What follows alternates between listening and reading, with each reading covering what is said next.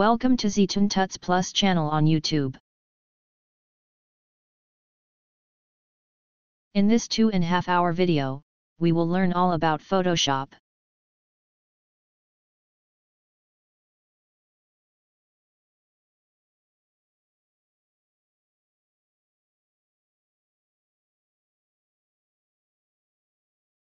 On the screen resolution, so you might be seeing a slightly different configuration. By default, if your panel layout is different, you can choose Essential from the workspace speaker.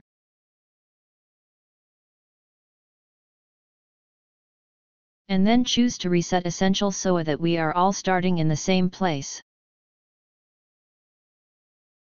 Now to see a list of all of the panels that are available in Photoshop we can use the window menu, and we can see for example that the color panel has checked mark next to it, and it is at the top of its screw over on the right hand side here. If I were to choose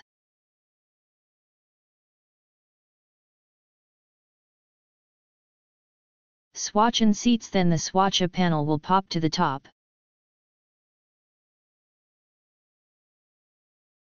Of that panel group, if I choose to show additional panels such as the character panel, Photoshop will automatically add it to the second column. We can see that some of the panels, like the character panels, are automatically rested, that are automatically nested with other panels. In this case, the paragraph panels. Now panels can have 3 different views: the expanded views,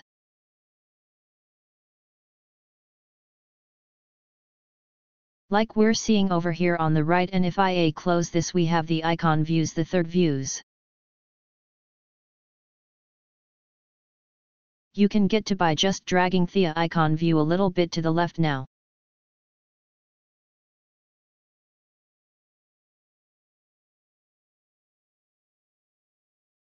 The third view, you can get to it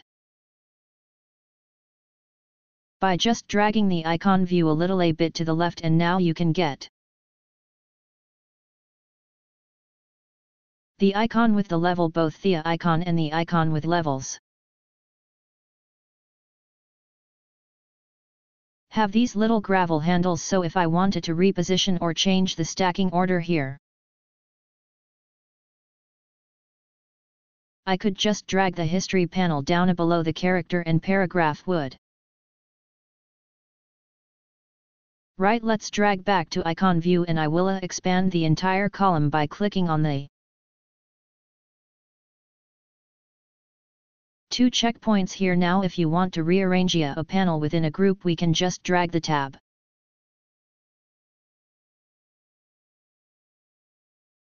And when we see the group that we want to nest it with highlighted enchant, we can release our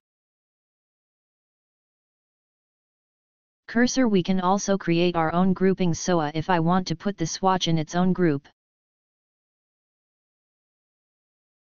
I will just drag the tag until I see the single horizontal chain line and then release the cursor.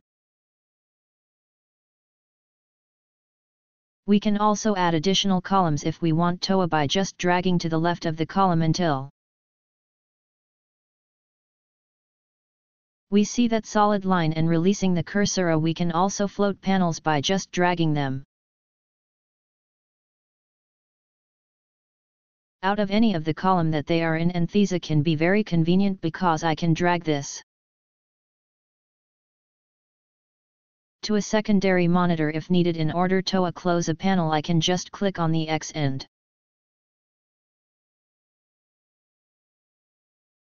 Choose to close an individual panel, or I can right click or control click on the group of panels and close the entire group at once. If I want to hide the panel as well as the tools, I can tap the tab here. Now even though they are hidden, if I position on my cursor to the side of the monitor, they will go ahead and pop up so that I could access them, and when I position my cursor away from the panels, Photoshop will automatically hide them. I can tap the tab key again to bring that back. If I just want to hide the panel's boot, I'll leave the tools and the option showing. Then I'll add the Shift key to the deck and to bring them back is Shift Tab. Now one panel that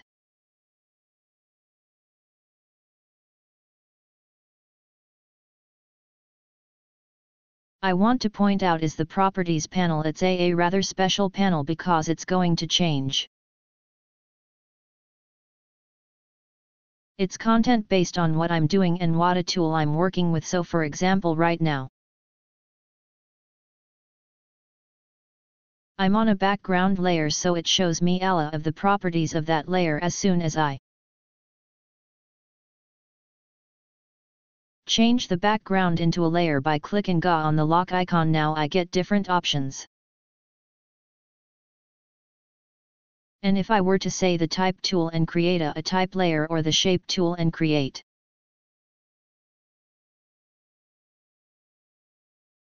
a shape layer, the properties panel is going to update to reflect the different options for those tools, right? So in order to reset the panels, I'll return to the workspace picker and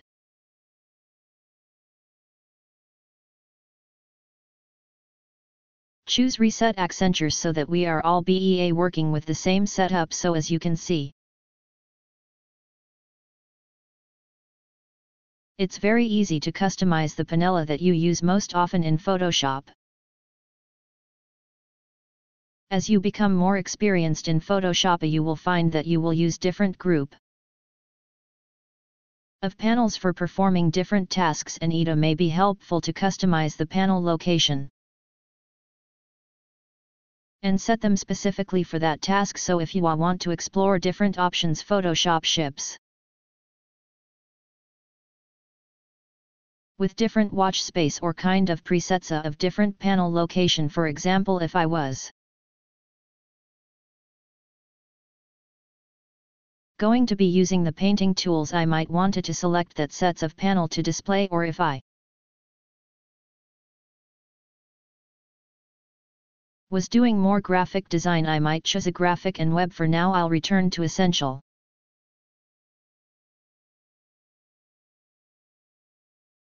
But personally, I find that heavy panels on the left side of my screen is actually far more efficient because it's closer to the toolsa and the menus and the option in the option bar.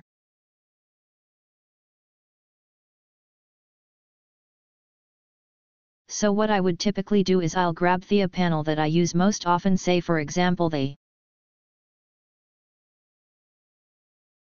Layers panel, and I will dock that over to the toolbar. I also use the Path panel quite often.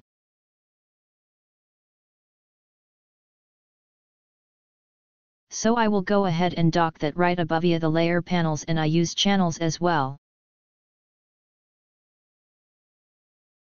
So I'll add that to Path. The properties panel is very important to me, so I'll drag that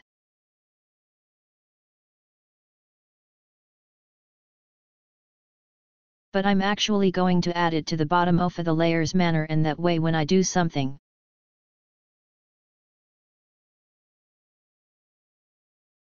like add an adjustment layer, my cursor will be right there over the property, so I can start making changes. Alright, I'm also going to add libraries to my path and channels.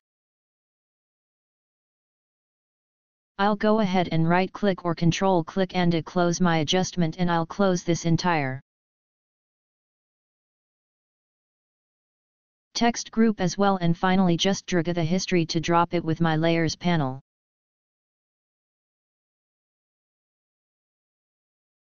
Now I'm back. Now I will make sure that the players panel is on top, and I will double click to collapse this top group of layers, making it rather small. So now I have primarily my path,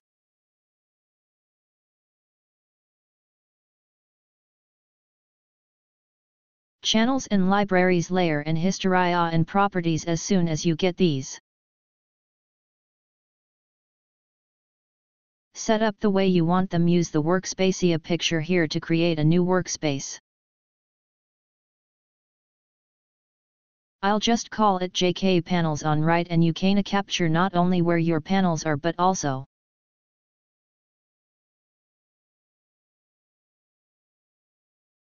any custom keyboard shortcuts or menus or Thea toolbar setting, but for now I'll just leave it as is and click Save. Now let's select a Essential from the workspace speaker.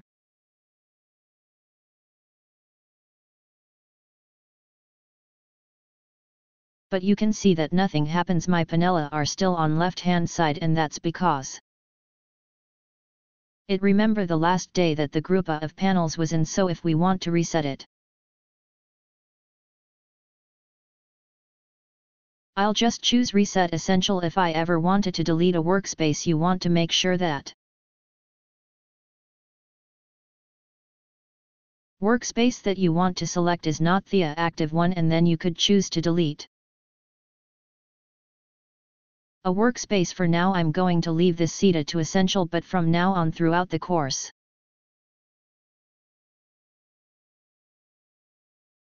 I'm actually going to be hiding many of the panels that we are not using, so that we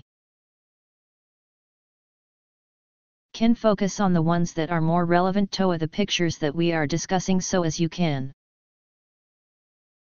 see, Photoshop make it very easy to customize and switch between the different workspace in between different panel layout depending on the tool that you are using and the tasks that you are trying to accomplish. In addition to using different panels, you will also spend a lot of time in Photoshop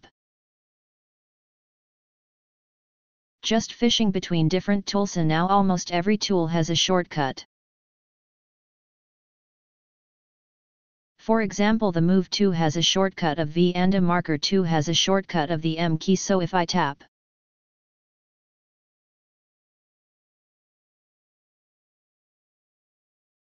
the M key, I get the Marker 2. If I tap the VA key again to Move 2. Now if you don't know the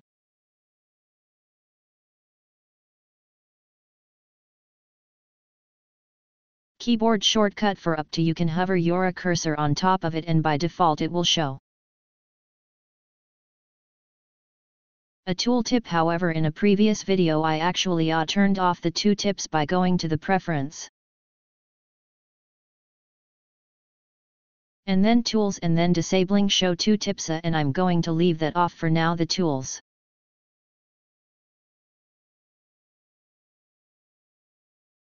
that have the listed triangle in the lower right that tells me that tool has nested tools with it.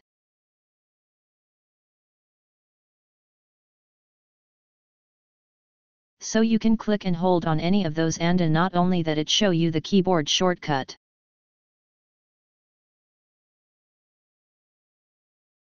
It also shows you those other nested tools. So if I select the polygonal lasso tool and then attach M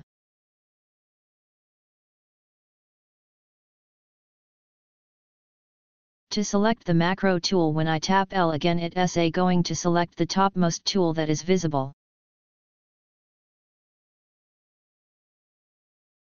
on the toolbar. If I want to cycle through all of the other tools, I can hold down the Shift key and then tap L. We can see it cycle through all of the different lasso. If you don't like the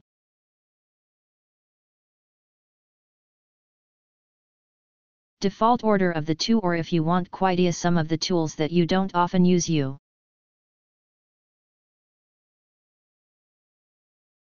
can customize the toolbar either by choosing Ga Edit Toolbar or by clicking on the more icons.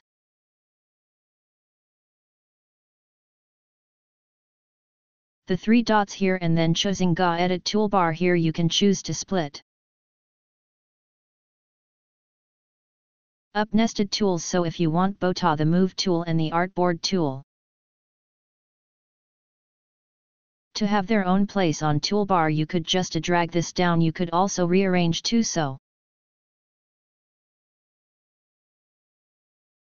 I could put the lasso tool with my record tool if I want to, if I didn't want to see a tool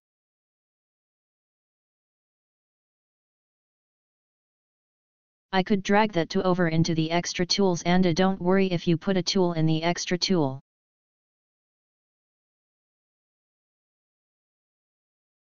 You still can access it, they are just all found under this small icon, so you could just click and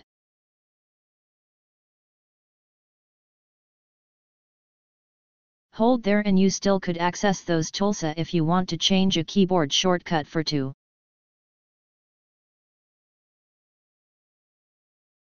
Say for example the elliptical make with Tulsa, I could select it and then type whatever key I want to use for that shortcut. Just be aware that the shortcut might also be used by some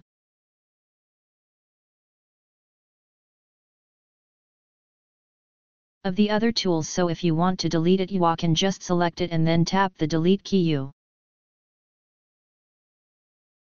can also choose to disable the shortcut for Anya hidden toolbar extra. For example, if I have put something like the gradient to an extra and I wanted to disable the G, so that as I use the shift and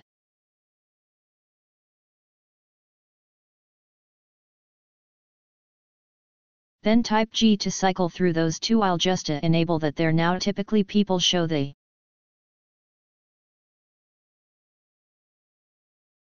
tools that they use most often, but as you learn a more and more keyboard shortcut for the tools, you might actually only want to show the tools that you don't know the keyboard shortcut for. Regardless, you can save different presets or settings of tools by just clicking Save Preset. And can also load present if you want to create different combinations of tools for different tasks that you are doing for right now. I'm actually going to restore the default, because I want to make sure that in case Sumia 1 skip this movie, we're looking at the same thing. Alright, let's click done, and 3 more litter shortcuts by default the tools.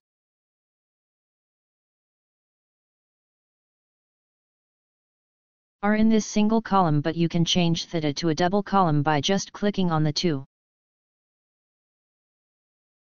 checkpoints there. You can also flop your tool by just clicking on the grabber handle and then just dragging them. This can be convenient if you want to put them on a second monitor. For now, I'll go ahead and dock them back to the side of the monitor and put it back to the single column row. And finally, if a tool isn't behaving like you think it should, you can always control click on Mac or right click on the tool item in the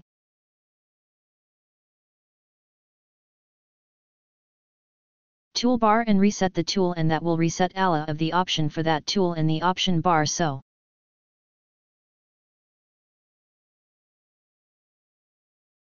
as you can see, the way the tools are set up and how you access them is very flexible in Photoshop. Don't worry about learning all the shortcuts to all the tools right away. You will learn the one that you need, and soon enough it will be a circulation to just use your keyboard shortcut to select your tools much more quickly and efficiently in Photoshop. Should cut a great way to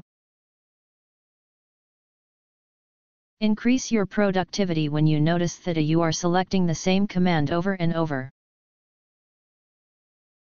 throughout the day. Now when I select one of the module items, we can see the keyboard shortcut for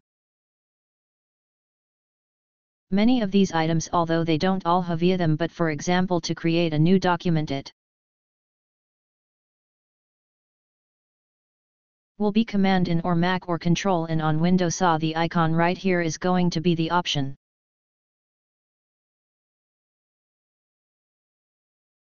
key on Mac or the alternative key on Windows. And then we have the shortcut for the Shift key, which is this arrow now, because not every command or every tool has a keyboard short time. We can assign custom keyboard shortcut in a Photoshop, and one of the action that I do all the time when I have multiple document output is I switch between arranging them, so then I could see them all by tiling them and then going back to seeing just one of them by consolidating all two types. So the way that you create a custom keyboard shortcut in Photoshop is either by selecting the keyboard shortcut option here under the Edit menu or under the Window menu under Workspace, and then keyboard shortcut and maneuvers, just to know that when you add it, depending on which one of those you use, you are either going to see the menus on top or the keyboard shortcut on top. And I want to change a keyboard shortcut, ILLA select that, and then you can change the shortcut for the application manual, but also for the panel modules, so that would be the flyout menu.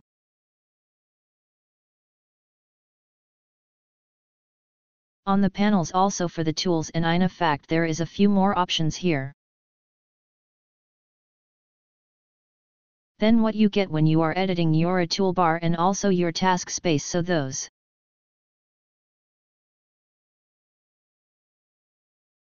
will be spaces like when you are in Slime and Masca or Content Away the Filter Studio. Okay, so for now we will return to Application menu, and then I will scroll down to the Window menu and scroll down until I see that option to tile my image, then to add a shortcut. I'll just click on the right of that in this empty area here and actually type in the shortcut.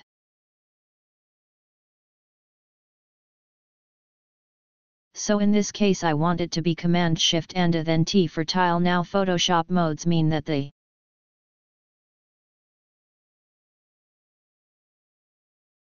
keyboard shortcut is already in use in EDA, and it's actually going to remove it from Edit.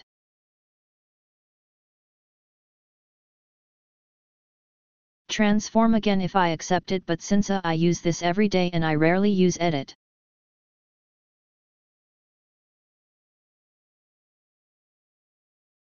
transform again, I'm going to go ahead and accept that. Then I'll click to the right of way it says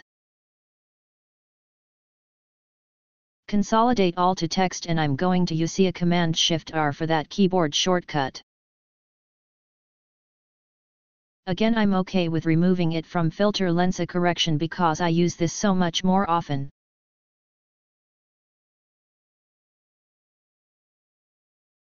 So I will choose accept. All right, let's go and change a shortcut for our tool, and we see many of the ones that we saw when we were editing the toolbar, but as we get down to the very bottom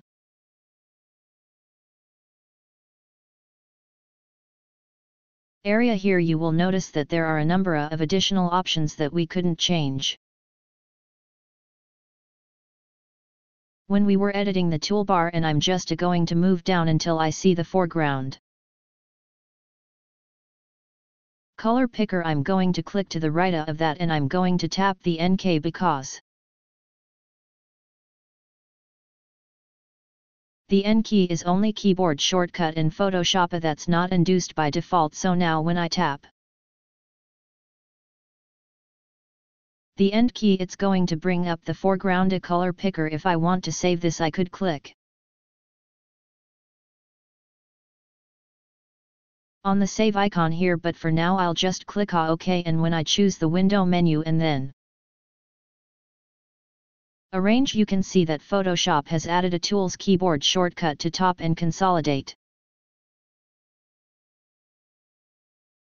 to tabs. So if I were to choose File New, then just to open up a new document at the default Photoshop,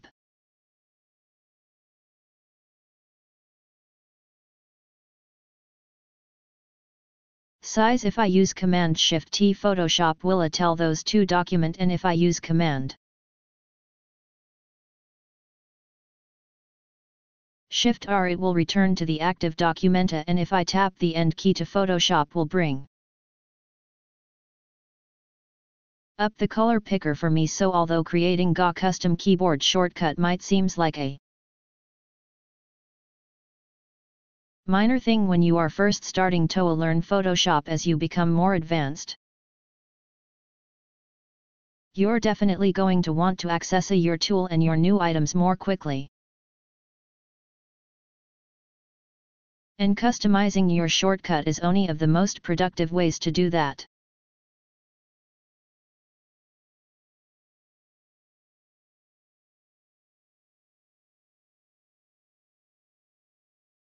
There are a variety of file formats that you will need to familiarize yourself with when you are working with image in Photoshop. To simplify, I'm going to divide them into 3 areas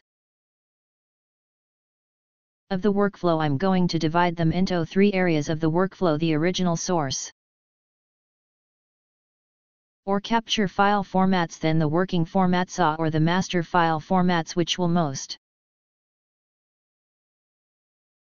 likely be like your multi-layered, retouched and a composited image in Photoshop, and then the output.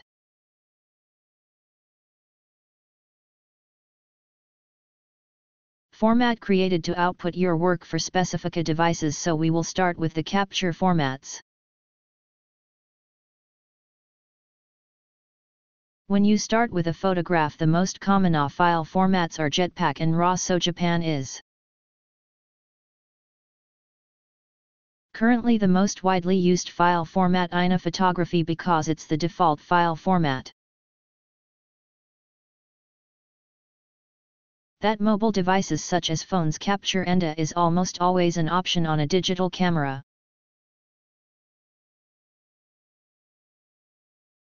Its popularity is based primarily on the fact that Jetpack files are really small,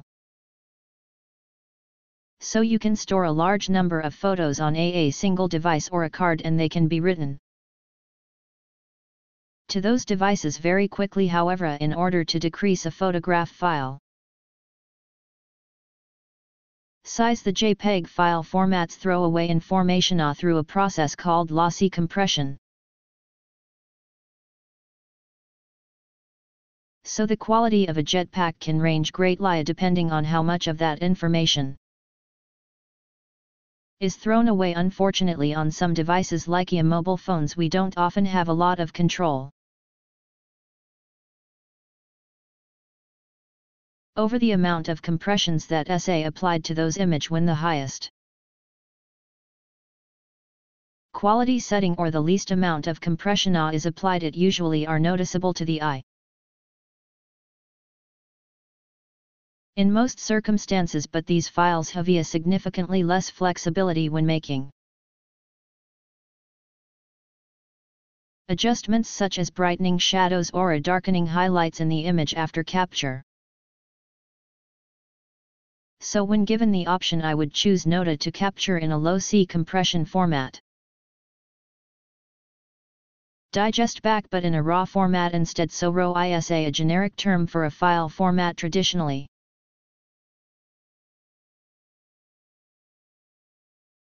used to describe images that are captured by a digital camera and more recently my mobile devices. And the primary difference between Jetpack and RAW files is that the RAW file format contain all of the data that the sensor captured, so Profilia still apply compression to files, but they do so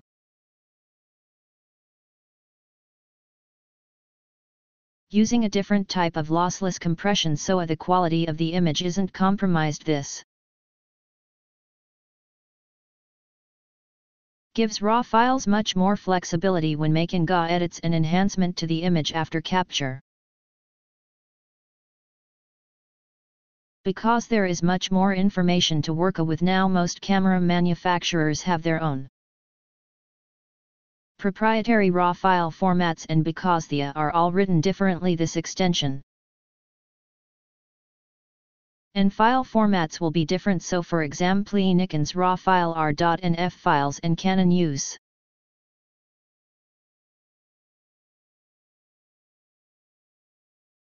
.crw and Sony use .arw, but they still fall under the generic blanket term obeying RAW files.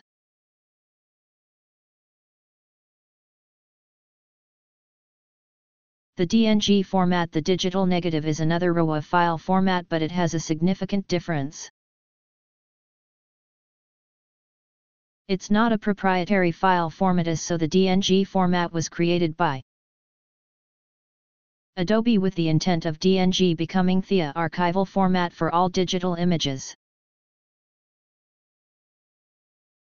So Adobe make its file specification available to other software developers, and not only do several camera manufacturer capture RAW differently into the DNG format, it's now also available in several mobile devices. In addition, any RAW file from any camera manufacturer can be converted to the DNG file format using Lightroom or Camera Roll or the free Adobe DNG converter. So the next group of file formats are used to save what I would prefer to as your working or your master for, and they are used primarily when you are saving your multi-layered documents from Photoshop, and they include PSD and TIFF in the Adobe Cloud document format. So both PSD and TIFF files save all of Photoshop features such as layers and mask and type shape layers.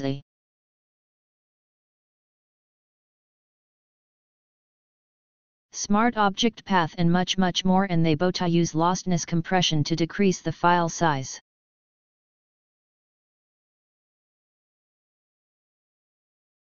But because it's lostness, the quality of the image isn't compromised, so my personal preference is to save my working files, these PST files, but really that's only because TIFF wasn't as robust of a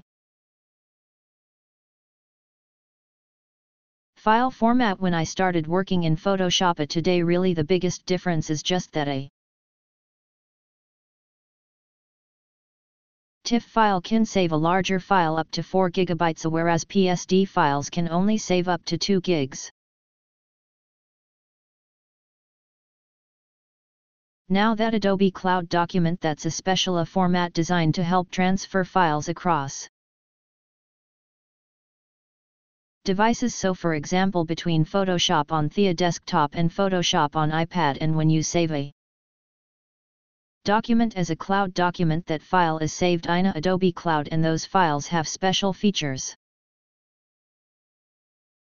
such as the ability to save only those portions of a file that have been edited, making it much more efficient to share them between devices over the cloud. Alright, the last group of file format are used when it comes time to output or to share your file, maybe to be printed or to be displayed on a specific devices. Now in most instances you would want to save a copy of your image, properly resize and optimize for that specific device to reduce file size. This output file format often flatten and compress image, and that makes it easier to upload or transfer file more quickly. In addition, if you export or you save a copy, that allows you to return to your working file or to that master file if you need to make changes to your individual layers at a later time. In addition, if you export or you save a copy, that will allow you to return to your working file or to your master file. If you need to make changes to individual layers at a later time. So if you are preparing your image to be printed, it's probably best to ask what format the lab or the service provider prefers. Ideally they would request flattened teeth or PSD file in order to maintain the highest quality possible, but often it's much faster and therefore much more desirable to upload or transfer and print JPEG files. So if you are sending JPEG to be printed, just make sure that the quality setting remains high. Now if you are saving file to view on a screen such as a phone or a computer, or you are posting images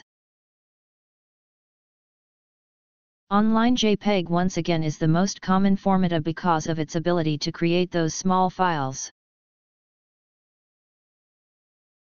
that download quickly, but there are a bunch of a specialty format that I need to at least mention. PNG or PNG is a popular file format to save graphics for the web when the graphic requires a single layer or a flat thin file but still need to display transparent areas, for example a PNG file.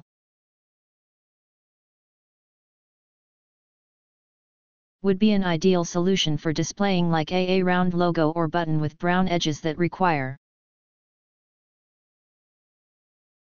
those transparent edge areas, because the PNG format will render the smooth edges around that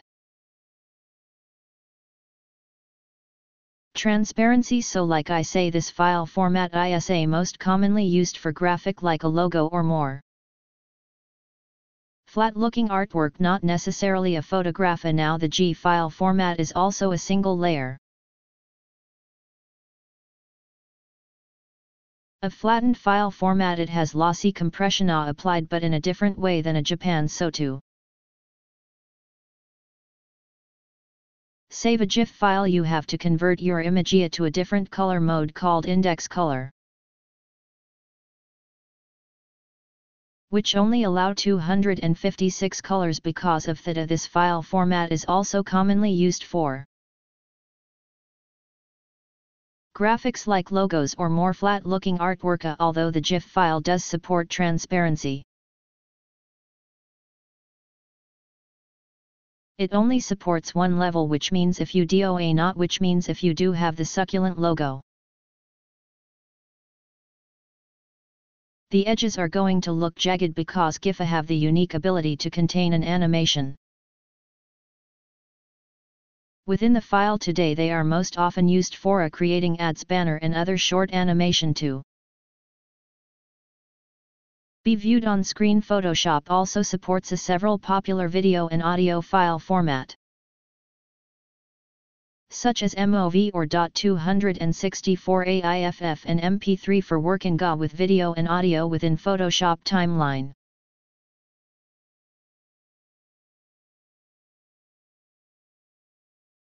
The Photoshop PDF format is very convenient when you need to distribute a secure document. For example, you might need to send a client a set of image or a mock-up for a design of an unannounced project which is really important that no one else can see or open. So as you save a Photoshop PDF, the setting enables you to password protect the file from being open or from being printed. Alright, that wraps up this overview of the most important file format that you run across while you are working with Photoshop and why you choose one over another. We are going to take the next few minutes to look at the most popular color modes in Photoshop and the role that plays in their ability to store information. So bitdab specify how much information is available for each a pixel in an image. The more bits of information per pixel, the more values are possible and the more accurate tonal representation can be achieved. So in this example we see an image that only has a bit depth of 1. It can only display 2 possible value, black or white. So as a result, one big image is not very common when working with photograph.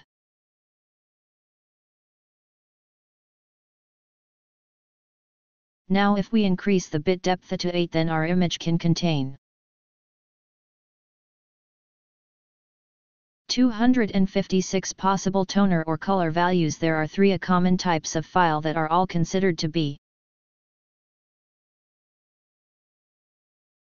8-bit, but they have very important difference based on the value that they contain and the number of channels and the number of channels. So the first would be a grayscale mode image. An 8-bit grayscale image can have 256 possible value and it's limited to one single channel now.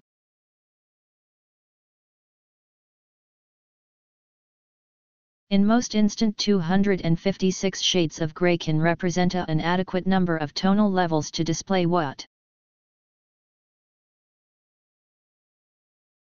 appears to be a continuous tone black and white, or I guess more accurately a grayscale photograph.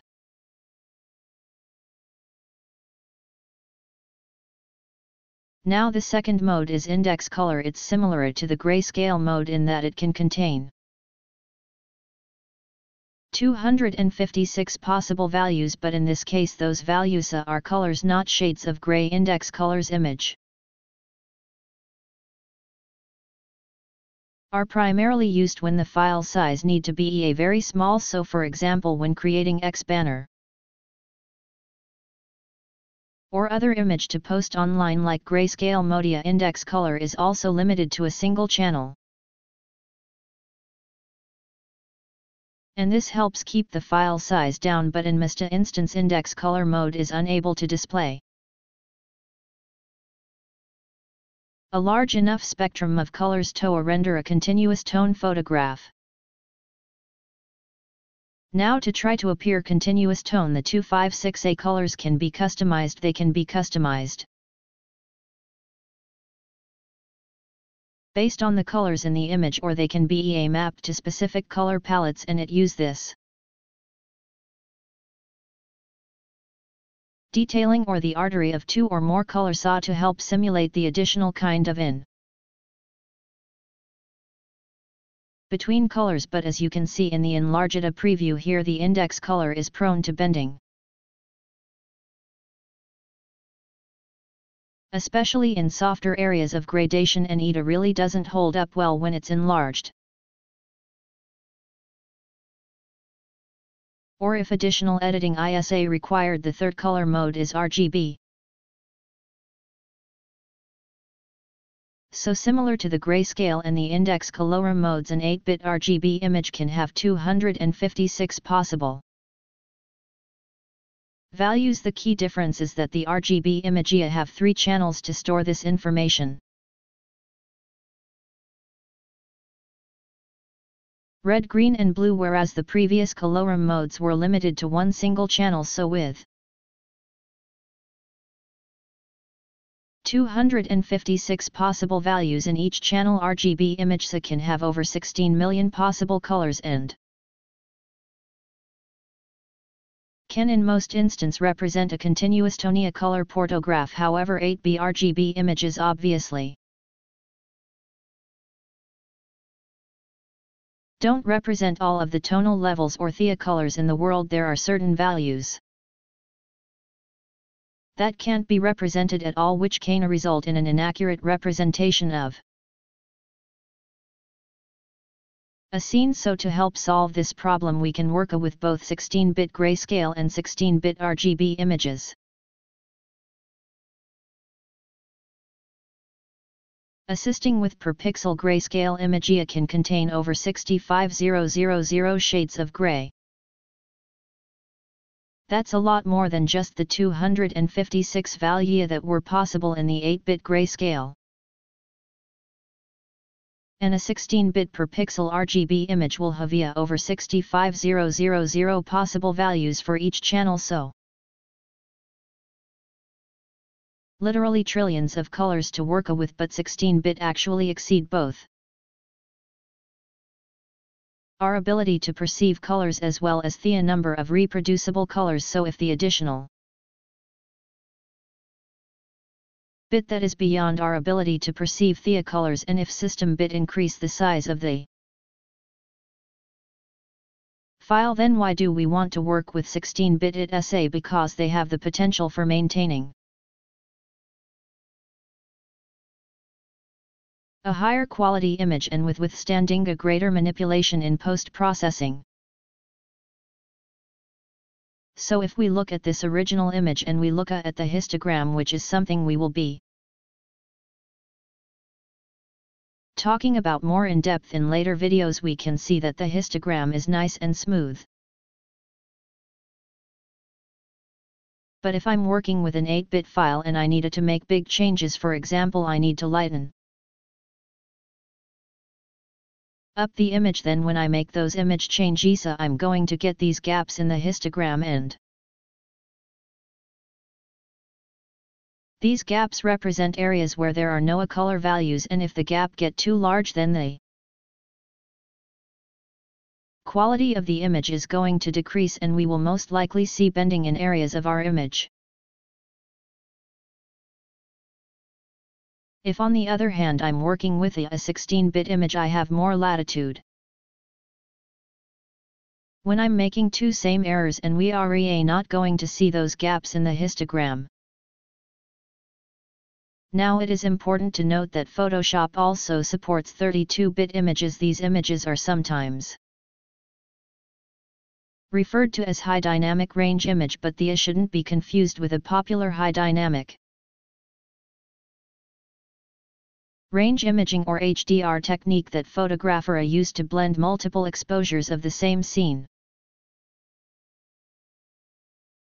into a single raw file using Camera Raw or using Lightroom. Those files actually have a maximum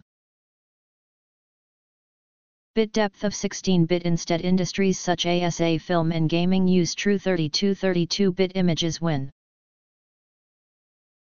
they are rendering 32, when they are rendering a 3D object, and when they are creating computer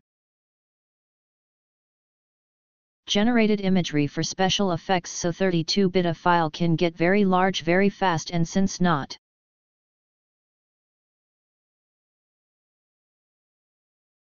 all of Photoshop features are available in 32-bit, and because most output devices don't support 32B, these images are typically converted to a 16B or 8B at some point in the workflow.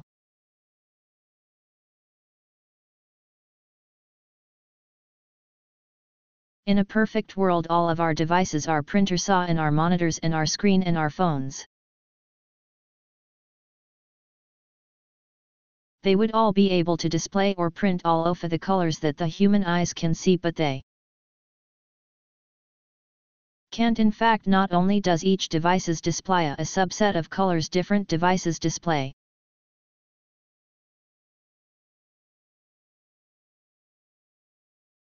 different subsets of colors. But to put it another way, if we think a device as being able to represent certain number of crayons, then different devices not only have different numbers of players. So some will be small and only have 10 crayons, while others may be larger and have 20 crayons. And they also are going to have different colored crayons, so one might have one blue, one another.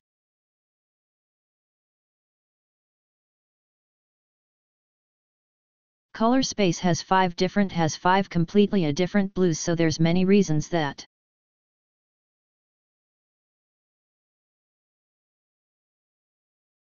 different devices represent colors differently. Tag screens, for example, a screen use an additive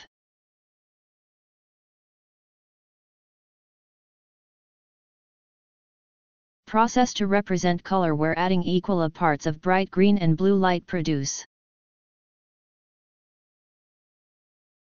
white. Wall printing technology use a subspective process to represent colors, where adding together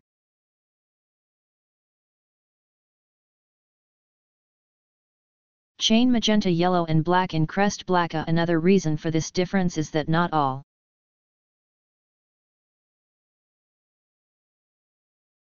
screen nor all printing technology area created equally, so some manufacturers use different materials, have different quality to meet the needs of their different consumer. So keep in mind that different devices display different colors. We need to figure out how many colors we need to work with when creating and editing our images in Photoshop, so that they will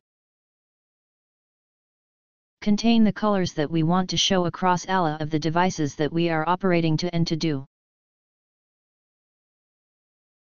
So we are going to look at 4 different color space in Photoshop: sRGB, RB, RGB, Pro Photo and CMYK.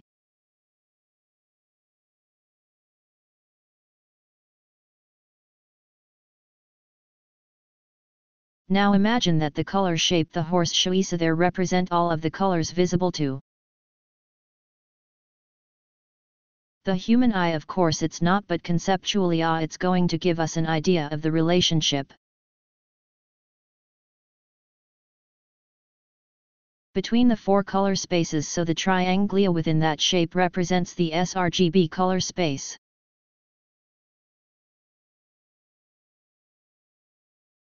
So it's a relatively small color space in a comparison to the color gamut of the human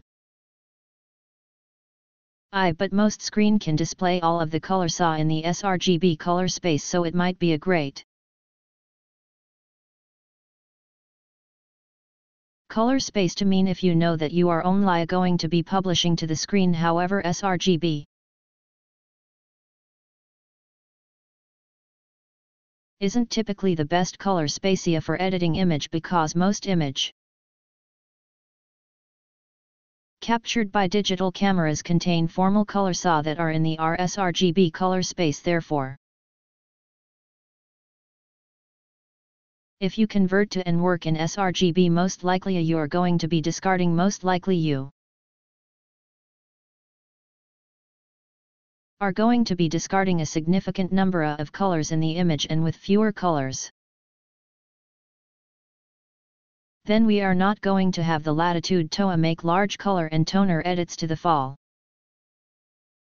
without negatively impacting the quality of the image. So that takes us to the second color space. The Adobe RGB color space is a larger color spacia than sRGB, and most high-quality computer monitors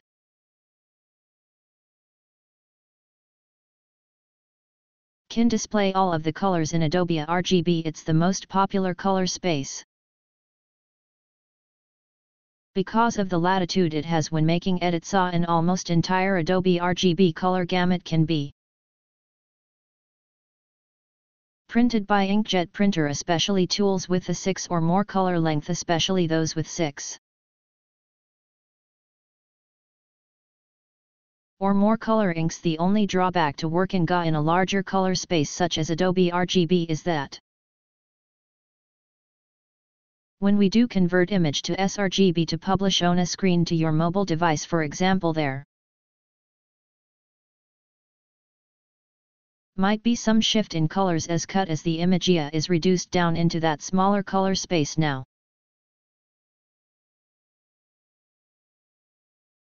when we look at Pro Photo, we can see that it is even larger than the Adobe RGB color space, and many people, especially photographers, work in A4, especially photographers work in Pro Photo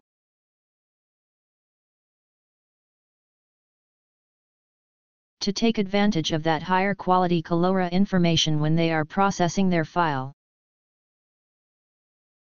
However, because the color space is so large, there are times when you might not be able to accurately see all of the colors in the image on your screen, which may then lead to surprise such as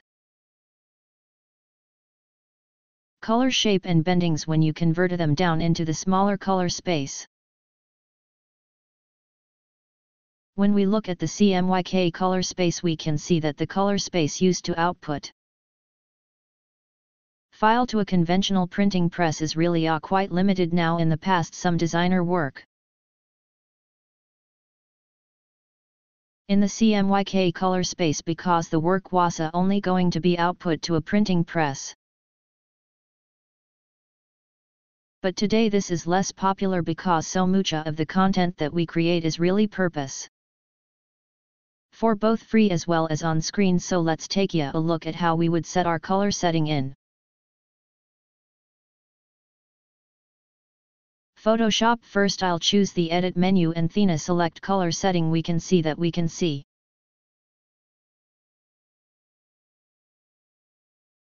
the default for our working space is actually sRGB. Now if you are a photographer, then you might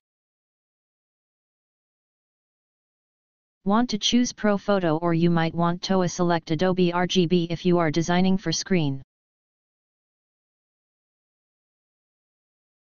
Then you may want to remain in sRGB. You really need to choose the color space that makes the most sense for your workflow, or you can leave it as ETA is, because in the color management policy below, you can see that Photoshop is going to preserve the embedded profiles. Which means that if you open a file in a Photoshop that's in another color space, it's going to remain in that color space. Yeah, it's going to remain in that color space. So for example, files from Lightroom will open into Photoshop in the Pro Photo color space.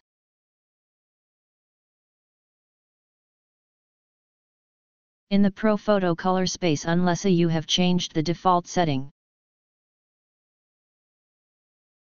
If you are starting in Bridge and you edit through a camera roll, then you need to set the color space under the workflow settings. So for now I'm going to change my working space to Adobe RGB. I'll leave the color management profile as they are and click OK. So there you go. An overview of 4 of them is a common color space in Photoshop. In Photoshop, it's always good to know how your image is going to be displayed, because if you know this, then you will know the dimensions of the document that you need to work with. So in this video we are going to discuss the 4 most common ways to display an image on a screen: half-tone printing, inject printing, and a continuous tone. And we are going to learn how to calculate the correct document size needed for each type of output. So first let's discuss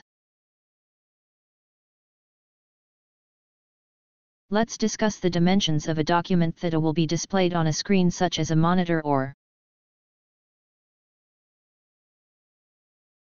a phone. What's most important in this scenario is the width and height of the document in pixel, not in resolution. So all screen have a specific number of pixels, so your document needs to have enough pixels to fill the portion of the screen where the image is going to be displayed. The resolution of the file really doesn't matter, because the device is going to map a single boxer in the document to a single pixel on the screen. For example, when I post image to my blog, if I want them to be the same width as the body of the text, which is 600 pixel wide,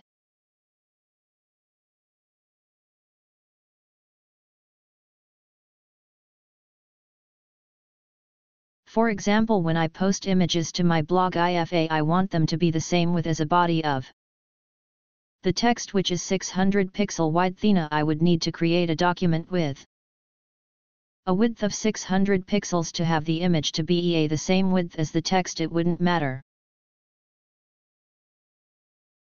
what the resolution of the file is, as long as the width was 600 pixel. Now with that said, I want to point out that today many applications that display image on screen use technology that detects the screen size of the device, the contain being view on, and change the layout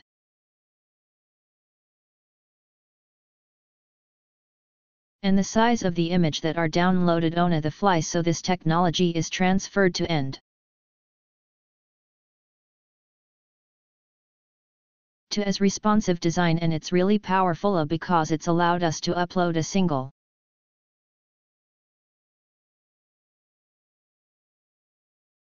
image size for the largest screen that we think is going to be viewed on, and then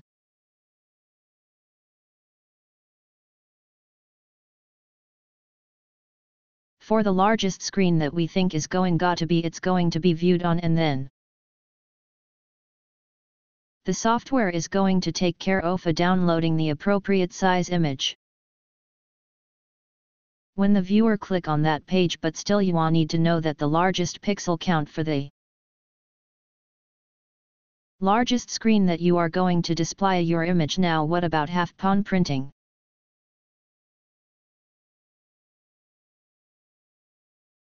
The most common example is going to be the printing press, although the image might start off as a continuous tone like a photograph, for example, in order to be printed to most conventional printing prints. The documents needed to be converted into a half-tone pattern now.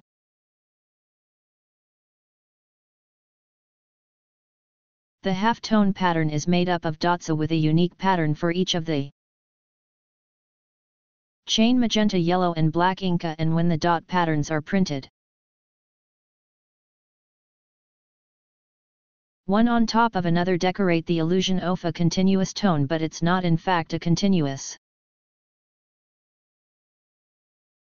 torn image. If you look at anything that's being printed like a poster or box of cereals, especially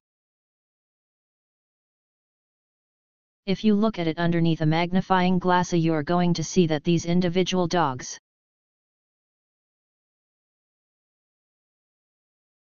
so in Photoshop, in addition to knowing the width and height of the document that you are going to be printing, you need to know the resolution, or how many pixels per inch of pixel.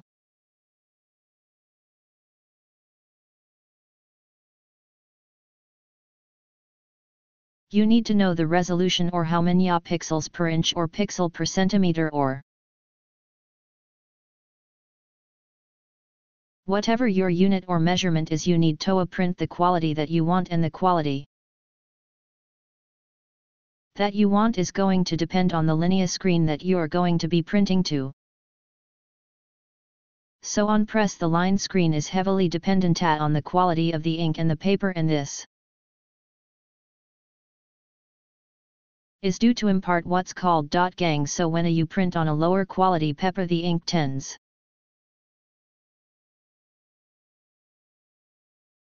to spread when it hits that paper, and the dots tend to blend into one another. If we look at a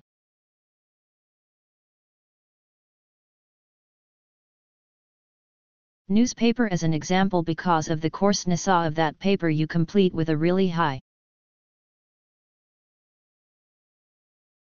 line screen, because the dot game make is difficult to hold the details. You might be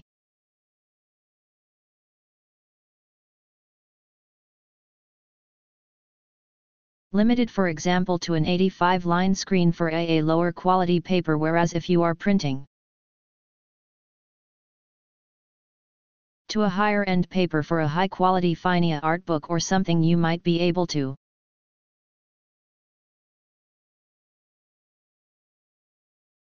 print or something you might be able to print as high as 300 line screen.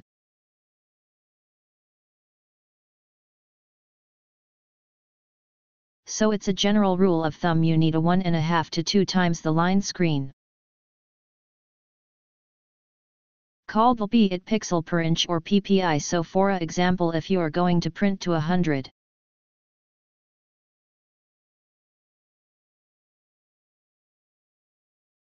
line screen, you are going to need between 150 and $200 so per inch. So with that in mind,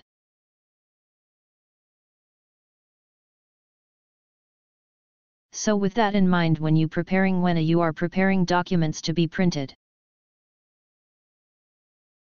to the printing press, it's really important to work with your printer, because together you and your printer are going to decide on the line screen based on the ink and the paper. And then from there you can decide whether you want 1.5 or 2 times the line screen in order to achieve the quality that you are looking for. Okay, next will be inject printing.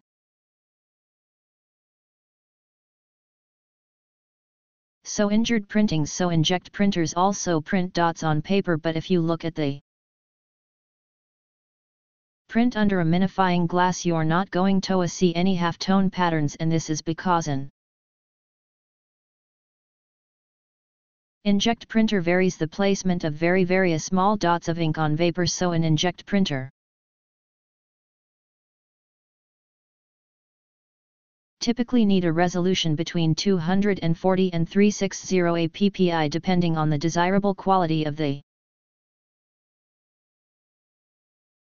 brain. I would recommend that you print the samia image at 240, 300 and 360 ppi. I find that most people can see the difference between 240 and 300, but fewer people can see the difference between 303 but fewer people can see the difference between 303 and 260. Of course, the viewing distance is also going to make a difference. If the viewer is an arm distance away from the image, then you may need to print as a higher resolution than if you are going to view the brain from across the room. So what about a continuous tone printing to morph? Printing to photographic paper would be an example of continuous tone printing. If you are a photographer, you might be sending image to a lab to help them pray.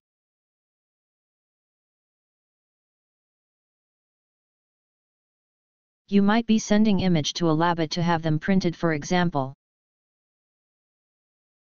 In this case, you simply need to ask the lab what resolution they want the file. You simply need to ask the lab what resolution they want the file, as they will know the optimal resolution needed for their printers. It's been my personal experience that they typically want something around 300 pixel per inch. So in summary, if you are creating image for screen, you need to know the total pixel column for the area of the device that you are displaying your image on for the printing press. Your documents is going to need to be 1.5 to 2 times the line screen they'll be in resolution, which is ppi. For inject printer, you will most likely use a resolution between 300 and 360 ppi, and for continuous tone printing is really based to us to select what resolution they recommend. In the next video we'll see how to change the document size in a Photoshop for a specific display and output device.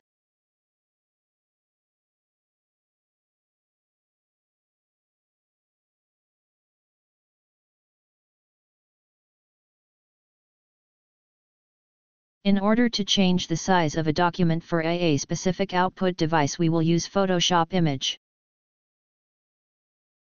size command. I'll choose image and then image size, or we could use the keyboard shortcut command.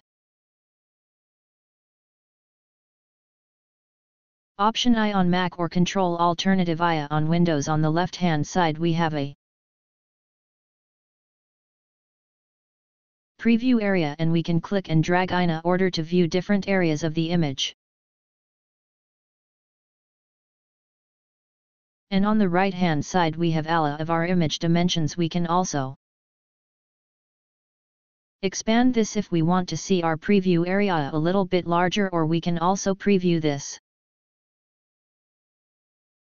in the image area. But if you are going to do this for the most accurate viewing, you will want to zoom into 100, or I'll use a command 1 or Mac or Control 1 on Windows.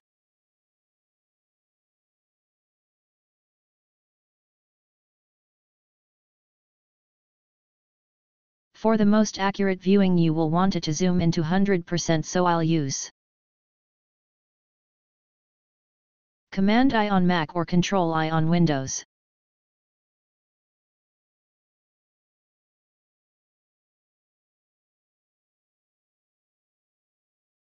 For the most accuracy of viewing you want to be zoomed in 200, so I'll use Command 1A on Mac or Control 1 on Windows. Now we can see that the original image size here is a little over 24 max in the width.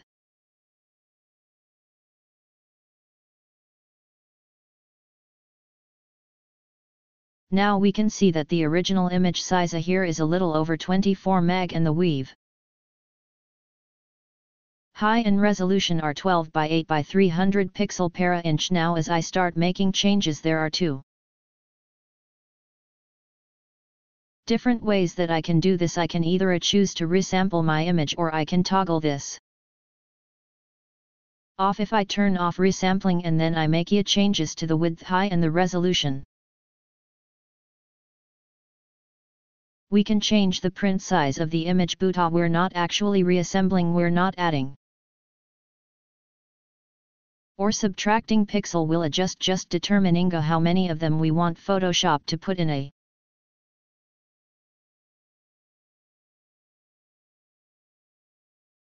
specific unit of measurements. So for example IFA, I decided that I want to change the way from 12 to 80. Well, Photoshop isn't going to have X many pixels per inch. We can see the resolution drops to 200. If I only need to print this 6-inch thing, Photoshop can add more pixel closer together, and my resolution move all the way up to a 600 if I toggle on the resampling option. Now I'm allowing Photoshop to either discard or make up information. It's a change to weave height and resolution. So for example, if we take these back up to 18-inch and I want to print it at 300 pixels per inch, now Photoshop is going to make UPA information, taking what was that 200, taking what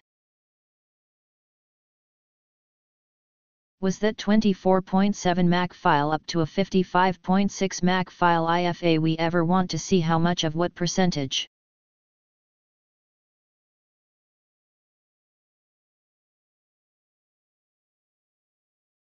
Photoshop has to resize the image, we can click and change these 2%. So now I know that Photoshop has to make up a half a pixel for every original pixel that was in the document. If you want to control how the image is resembled, you can see you can select from a number of different resembling options. If you choose automatic, it's going to select the preserved details when it is enlarging or adding pixel to default document, and it's going to select BA, and it's going to select BQB Shopper if it has to reduce or discard information from the document. The nice thing is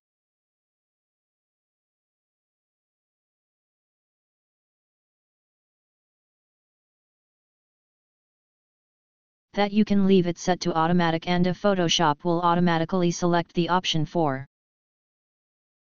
you. If you want to try out any of the audio option, please feel free. I like the preserved details. It's a tech preview and it detects and preserves a detail and texture and image without over sharpening prominent edges or smoothing out the lower contrast details. I think it's worked really well with harder edge details like text and logos. So let's take a look at how I'll set up image size. For 3 specific output device, if I need to resize this for a specific screen, then I will change the unit of measurements to pixel and just enter in the number of pixels that I need. Or if I was going through the printing press, then I'll change this back to the units of measurement that I want to use, and let's say I was going to a 150 line screen.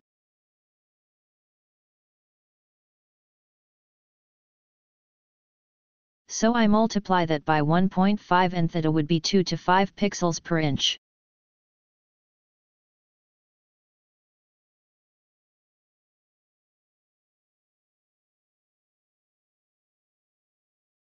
And that would be 225 pixel per inch. Now let's decrease the inch down to 18 inch. And we could see that Photoshop will need to add or increase this 1012.5. %.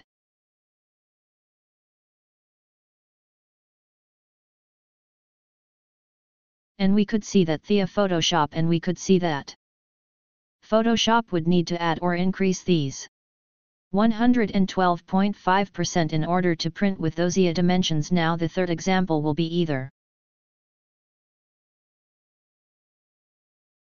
the inject example where I'm printing at 300 pixels per inch, or let's say I was sending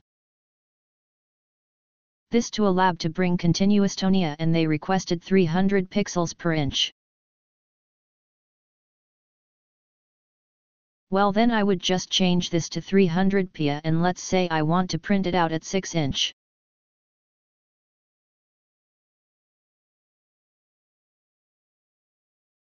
And let's say I want to print it out at a 6 inch by 4 inch. Now we can see that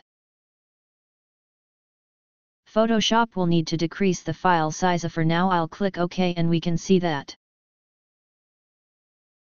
Photoshop makes the file smaller. I'll use a command 0 in order to fit on screen, and then I would most likely want to save a copy of this file at the new site, so that if I ever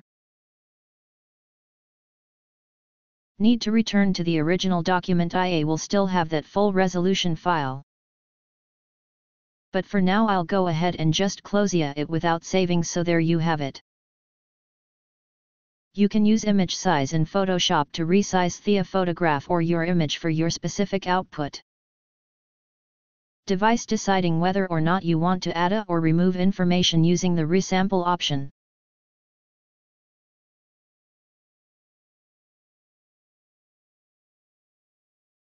One of the most important features in Photoshop is the ability to undo whatever you just did. Because just knowing that nothing that you do is permanent allow you to experiment and play in Photoshop. For example, if I choose to select the image menu. For example, if I choose to select the image menu and then image rotation. For example, if I choose to select the image menu and then image rotation and then flip the canvas horizontally, I can always choose to undo this. I could select edit and then undo, or I could use the keyboard shortcut Command Z or Mac or Control Z on Windows, or I can show my history panels.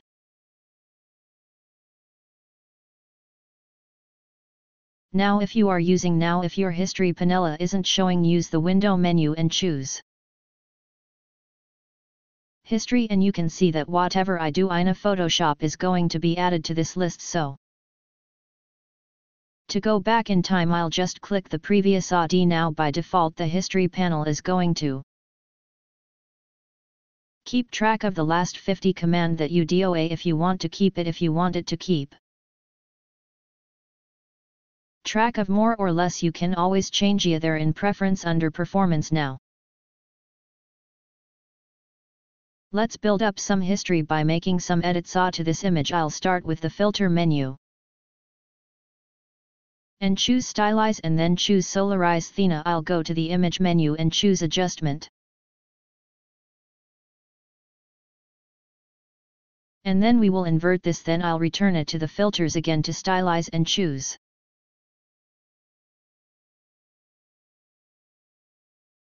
all pan filter, and I'll just apply it with the default setting. Then I'll return again to image and adjustment and hue and saturations. ILLA go ahead and click on colorize to bring it all to the same hue, and then make one more edit which is under image and auto tone. Now in order to go back multiple step, we can use the history panel, the any module, or the keyboard shortcut. If I select the edit menu, I can undo what I did last and then continue undoing back through time, or I can use the keyboard shortcut to either undo or redo. In this case, it would just be adding the Shift key, so it will be Command Shift Z. So it will be Command Shift Z, or we can use the history panel and just click on whatever State we want to return to just now, just to know that if you go back in time in history. History is linear, so the states below your currently selected states the one that you. The one that agreed out if you did something right, and now those steps would disappear now at any time.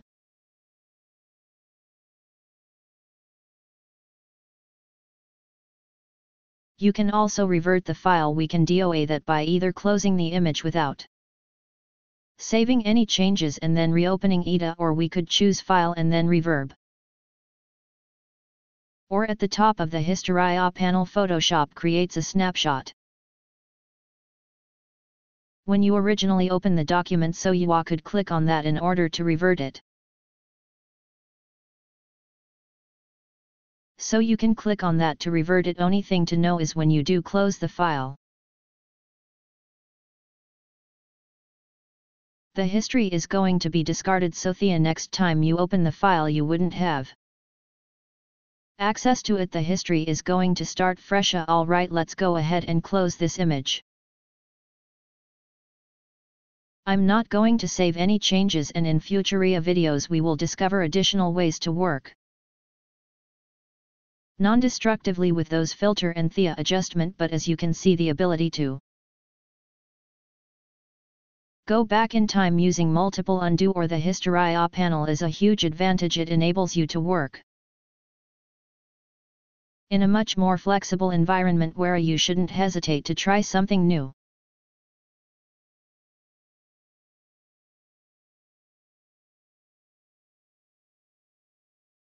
As we walk through the exercise in this training course, we need to learn how to save our image to maintain flexibility, especially when we start working with players. So the first thing that I'm going to do is select the Photoshop menu and then Preference. And under File Handling I want to change the Maximize PSE and PSP file compatibility to always, although this preference increase a file size is going to allow me to work with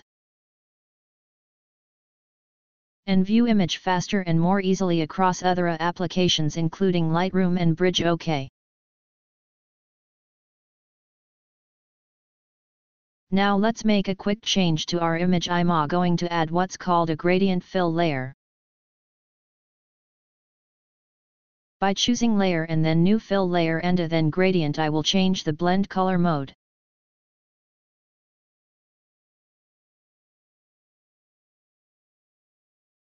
I'll change the blend mode to color and then click OK. Now both adjustment layers and blend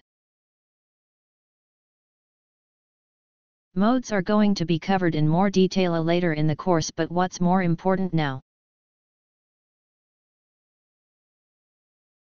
Detail later in the course, but what's important now is that we are creating a multi-layered document. I'm going to click on the downward pointing arrow here. And I'm going to select one of the blue gradient presets in order to overlay it on top of my event. In order to overlay it on top of my image Thena, I'll click OK to dismiss the dialog. So let's say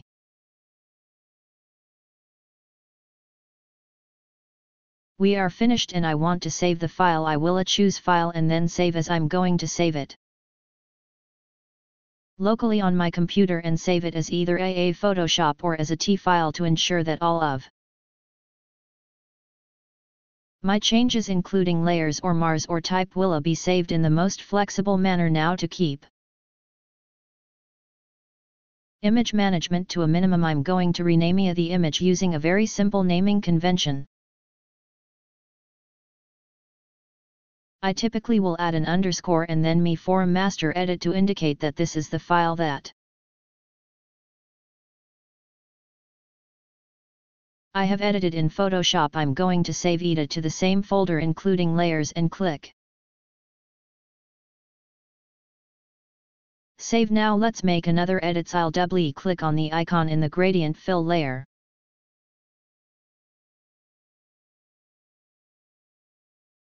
In the Layers panel and I'll select a different gradient. This time I select from 1 of the different green presets, scrolling down and then selecting a different preset until I find one that I like. I'll tap enter to dismiss that. I'll also change to the I'll also change the angle, moving it to 180 degrees. Then I'll click OK, and in order to save this in another file, I'll choose File and then Save As. Again I'm going to click Don't Show again and save it locally on my computer. If I ever change my mind and I want to save it to the cloud, I could click here to save the cloud document. Now when I have made a change like this, I want to just append the file again. But I probably don't want to put final or finish or done. Instead I'm going to put an _01. Then as I continue to make changes, I can just add to that sequence. Again I'll save it as a Photoshop file with the layers and click Save. Now if I want to save another copy, say for example to post to my blog, then I wouldn't use CSS because that would require me to resize the image and change the color mode of this document before saving it. Instead I'm just going to go to the File menu and choose to Export As. And choose to export as. In the export dialog I can choose from the list of file formats. In this case I'll keep it to Jetpack. I can change the quality. In this case I'll keep it to Jetpack. I can change the quality. That would be the corporation amount, but I'm going to leave it to 100, and if I needed to resize the file down to say 800 pixel, and I could do so here in the image size area if I needed to add some canvas size or some padding around it. I could choose to include my copyright and contact information, as well as convert it to a sRGB and embed that color profile. Then I'll export the document, navigate to the exercise file and save it in the same folder as that Jetpack. The advantage here is that I didn't have to convert the document that I was working on. So if I want to continue working I could just move forward from here, but since we have already saved this, I'll go ahead and choose File and then Close without saving. And we'll navigate to Bridge, where we can see our original document, the first edit that we made, the certain edit and the exported Jetpack. So before we wrap up, I typically save my edited PSD and key file back to the same folder as original. However, there may be times where you are to save all of your edited files into a separate folder. It really just depends on the project, but I'll return to Photoshop and then go to Preference and select a file handling, where I could uncheck the option to save as to the original folder, in which case Photoshop will continuously save to the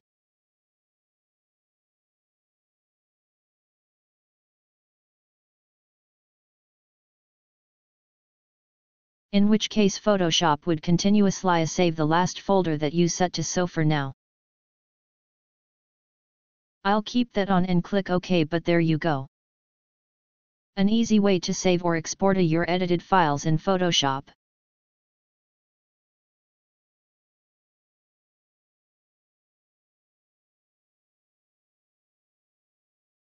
There are a variety of reasons that you might want to crop your image in Photoshop. In this case I need to stack several neutral density filters on my lens in order to slow the shutter speed to get the long exposure of the water. So let's take a look at the crop tool. But before we do, I just want to point out that we are working on a background right now because we are going to take a look at some option where theta automatically turns words it into a layer but for now our type C for the crop tool you will notice here that Photoshop automatically adds a crop marquees around the entire image, but when you first select the crop tool you can just click and drag anywhere in your image in order to drag out your own marker, then you can use any of the handles in order to resize it by simply dragging in the center. By default the crop is unconstrained, but once you have dragged out the crop you can hold down the Shift key in order to constrain it as you drag. If you want to crop to a specific aspect ratio you can select from the different presets here. Or enter in your own values. If you ever wanted to swap the width and height just click on the double-headed arrows to remove the aspect ratio constraint. Just click clear. By default the crop tool is showing an overlay. In this case it's the rule of turn, but we can change that by clicking on the overlay icon and selecting from the list, or we can cycle through the overlay using the O key. I prefer to only see the overlay as I'm actually dragging the crop, so I change from the always show overlay to the auto show overlay. Now on mouse down I can see that who of turns, but when I release the cursor it will hide. Let's go ahead and turn it to always show overlay again. And then tap the O key and you can see that I'm cycling through the different grid overlay. If I hold down the Shift O then it change is going to change. If I hold down the Shift K and O then it's going to change the orientation of the overlay. Alright, I'll tap all again to return to the rule of Thursday. By default we can see the background area behind the crop tool. If we want to change the opacity or disable theta we can select the gear icon and then uncheck show crop area or change the opacity by just using the slider here. I'll go ahead and set back. I'll go ahead and set that back to 75 and theta. Whenever you have a drop down below like this, you can tap enter in order to close the window. Now when you are starting with a background layer, by default Photoshop is going to delete all of the pixels that are outside of the crop mark here, and if we look at our layers panel, because we started with a background layer, when you add the crop, Photoshop is going to show you this crop preview here, and if we apply the crop by clicking on the check mark Photoshop will return to the background status and is actually removed. And is actually remove all of the pixel area outside of the canvas area. So in fact if I swap the move tool by tapping the V key and we unlock the background by clicking on the lock icon and then we reposition the image, we can see that all of that information has been cropped off. Alright, I'm going to revert the file by clicking on the snapshot. At the top of the history panel, if the history panel is not showing you can display it by using the window menu, or you could revert to the file by selecting file and then reverb. And revert. Alright, I'll tap the C key again to select the crop tool, and this time I'm going to uncheck the delete crop pixel, and now as I drag out my crop Photoshop is going to automatically convert the background and we see a very different crop preview in the layers panel.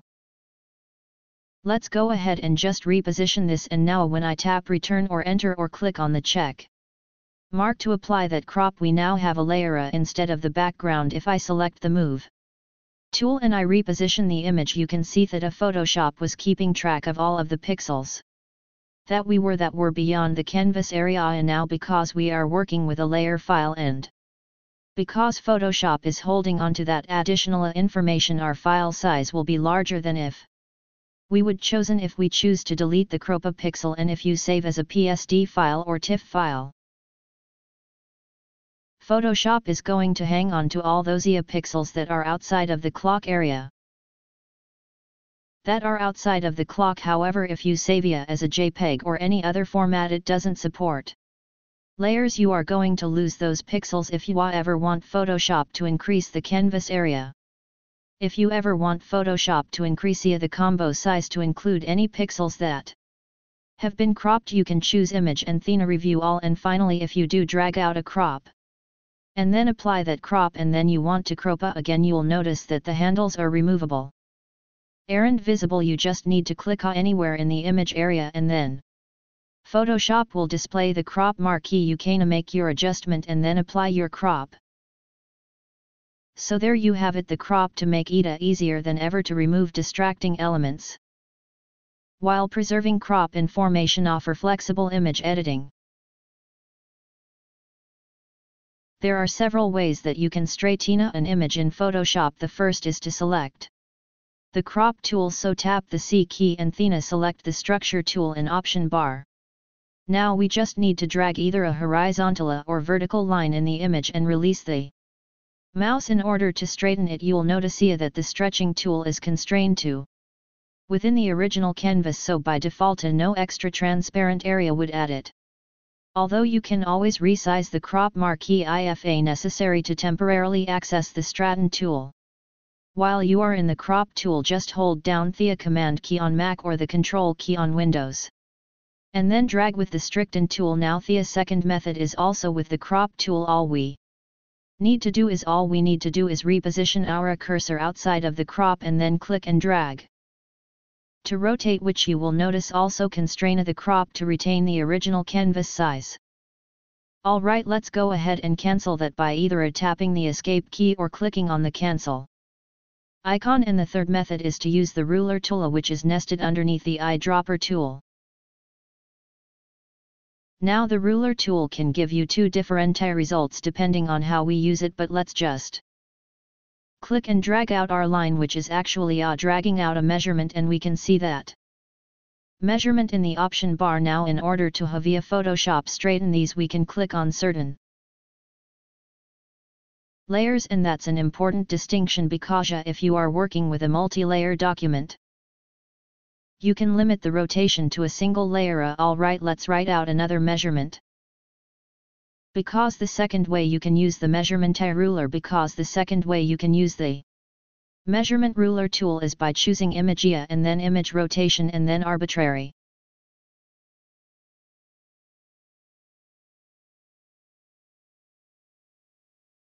Photoshop will automatically insert the angle of the measurement. You can choose between clockwise and counterclockwise, and when I click OK, Photoshop in this case it's going to rotate the entire canvas. It's also convert the background into a layer, and you can see that it's extended the cover size to incorporate the entire photograph by adding transparency along the edges. So there you have it, three ways to straighten a tilt image or a tube layer using the crop, straighten and ruler tools in Photoshop.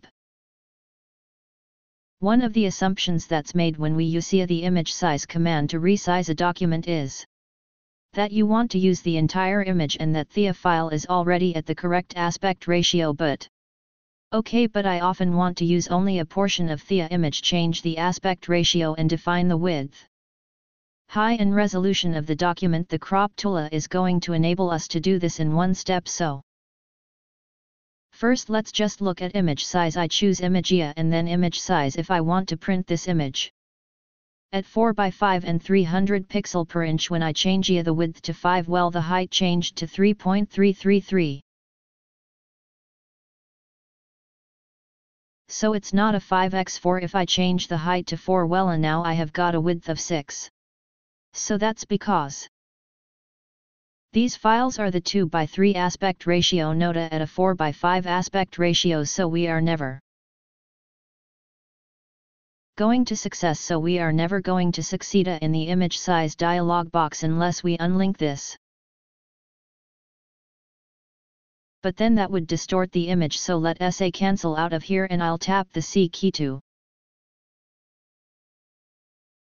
select the crop tool, and then we could enter in an aspect ratio, in this case 4:5, and I will want to swap that by clicking on the double-headed arrows. I can reposition it and then tap enter or return to apply that crop. Now we could move to the image and then image size dialog, and I can enter in my 5 inches for my wave, and we get the 4 inches for the high because it's at the correct aspect ratio, but the crop tool can actually do this in only step. So in the history panel I'm going to click on the snapshot that was created when I opened the file to revert back to the original. Then in the crop tool I'm going to select from the drop down menu one of the presets, the 4x5 and 300 pixels per inch. Again I'll tap the double headed arrows or reposition the crop in the image area, and this time when I tap into return to apply the crop, Photoshop will not only crop to that aspect ratio, it's also going to resize the image, and in fact you can see down in the status bar that is a 1500 pixel by 1200 pixel, which is going to be 4 by 5 at 300 pixels per inch. So the benefit to this method is that you are able to crop to the correct aspect ratio and resize it one step, but the drawback is that you are not able to see all of the information in the image size dialog box, so you don't necessarily know how much information was in the original file, and whether or not Photoshop had to resample the image up or down. Still, as you become more advanced, this can be added. Still, as you become more advanced, this can be an excellent way to save time when you are preparing your image for output. Alright, let's revert the file again. By clicking on the snapshot in the history panel, I want to try a different example here. Let's say I want to crop the image for the screen, so in pixel I'm going to go ahead and clear the previous crop setting, and I want to crop this to a 1600, so I'll tap in 1600 and then enter pixel.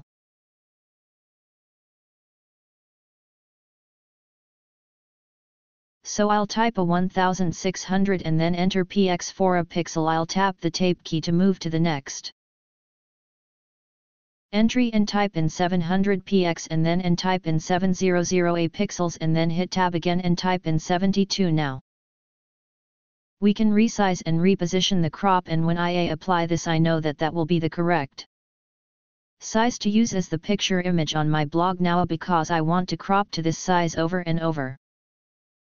Again, from the drop down menu I'll choose a NAWA crop preset. Photoshop will automatically name it for me with the correct dimension and click OK, and now whenever I want to crop to that specific size I can just select it from the drop down menu here in the crop tool. Now I just want to show you one other way. Then I often see people cropping a image when they are simply want to use a portion of the image without resampling the document. I'll apply the crop and then use the history panel to revert the image, and I'll tap the MK to select market to. Then for the size,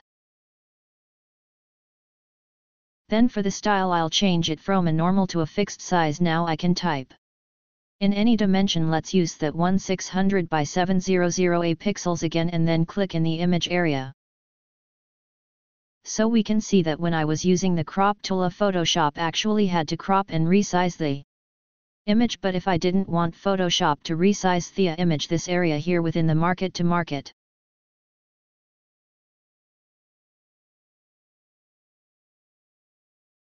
within the market 2 is the exact dimension, the 1600 pixel by 700 pixels. So now I could choose image and then crop, and Photoshop will crop to that exact size. I'll go ahead and use select and then this line, and then let's go ahead and right click or control click on the Mac and reset the tools. So there you go, several methods saw to quickly crop to the perfect size in Photoshop.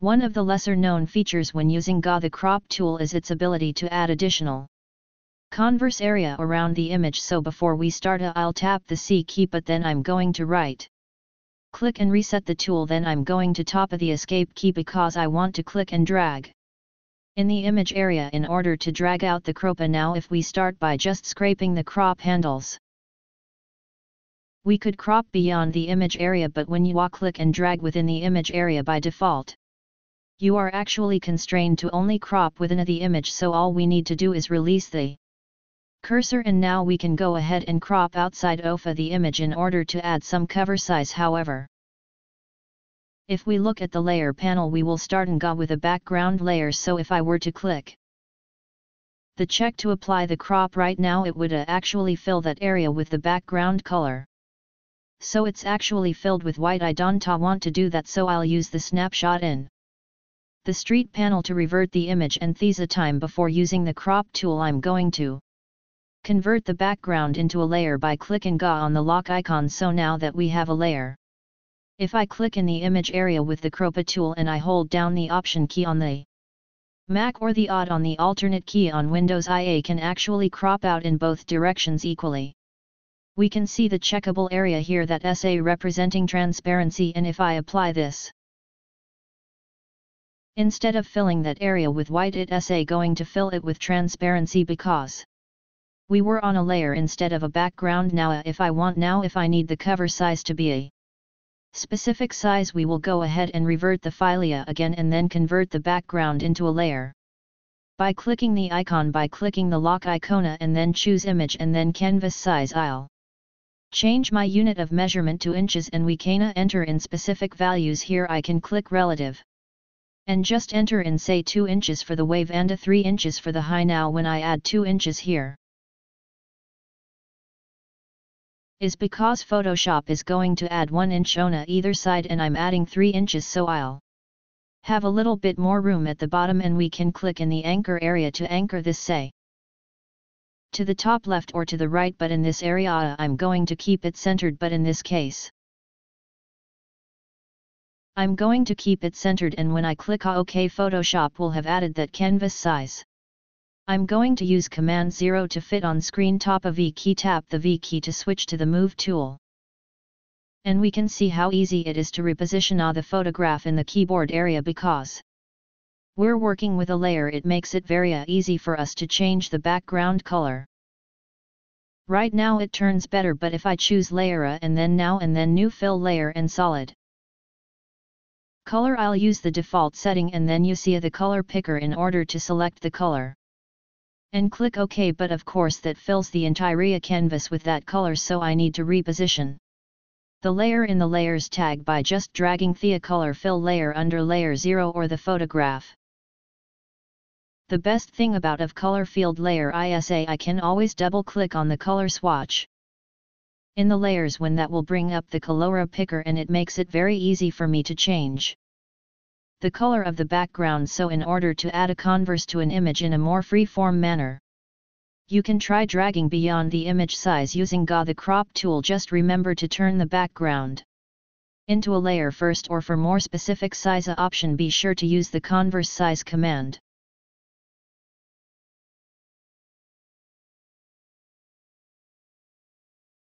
One of the problem that can arise when straightening an image using the crop tool is that by default the crop tool shrink the marquee to fit inside the document. And we might want to make use of the maximum number of pixels that we have in original files. So let us select the crop tool by tapping the C key, and I'm going to right click to reset the tool on that would be a control click. If you don't have a 2-button mouse, then I'll just position my cursor outside of the crop marquee and click and drag in order to rotate it to straighten. And I'm just using the windows of that from Housia for reference, but we can see that by default it has constrained the crop to retain the original canvas. So let's go ahead and just drag and make this a bit larger. Now I'm incorporating all of the original pixel from the photograph. But if I apply to the crop now, then I'm just going to end up with a field area here. So instead I'm going to enable content away and then apply the crop, and when I apply the content away technology, Photoshop is going to automatically fill in any of those transparent areas with computer generated content aware information. So it might not always do a perfect job, and we might need to go in and do a little bit of retouching. But when you have an organic background, such as the sky area here or all of the sea grass in the foreground in Photoshop, and all of these grass in the foreground of Photoshop is going to get us probably 85 to 95 of the way there, then we could just go in and select something like our spot healing brush tool, and if we see any areas where there's repeating patterns, we might just Want to brush over those areas? This is also using content-aware technology, so Photoshop will make up or generate information to fill in those areas. So again, we might just want to paint to remove some of these, to remove some of those repeating patterns. I'll be talking more about retouching tools in later chapters, but the next time you need to change the crop of your image and fill in those extended area, be sure to try the content away option within the crop tool.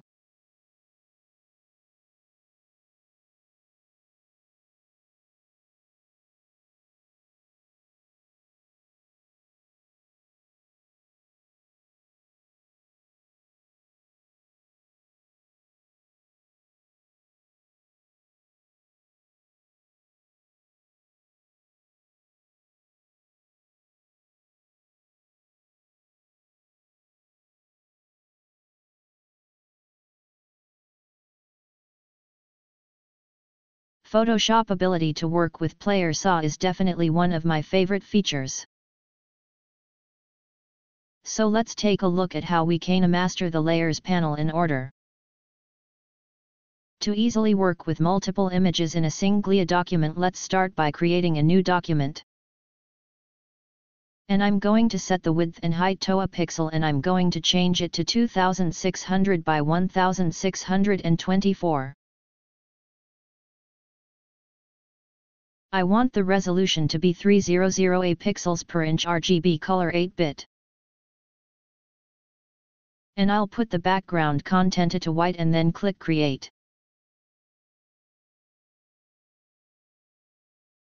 I'll select both the graphs as well as the green layers and then just use the keyboard shortcut Command or on Mac or Control or Windows to open those two images. So we can see now that I have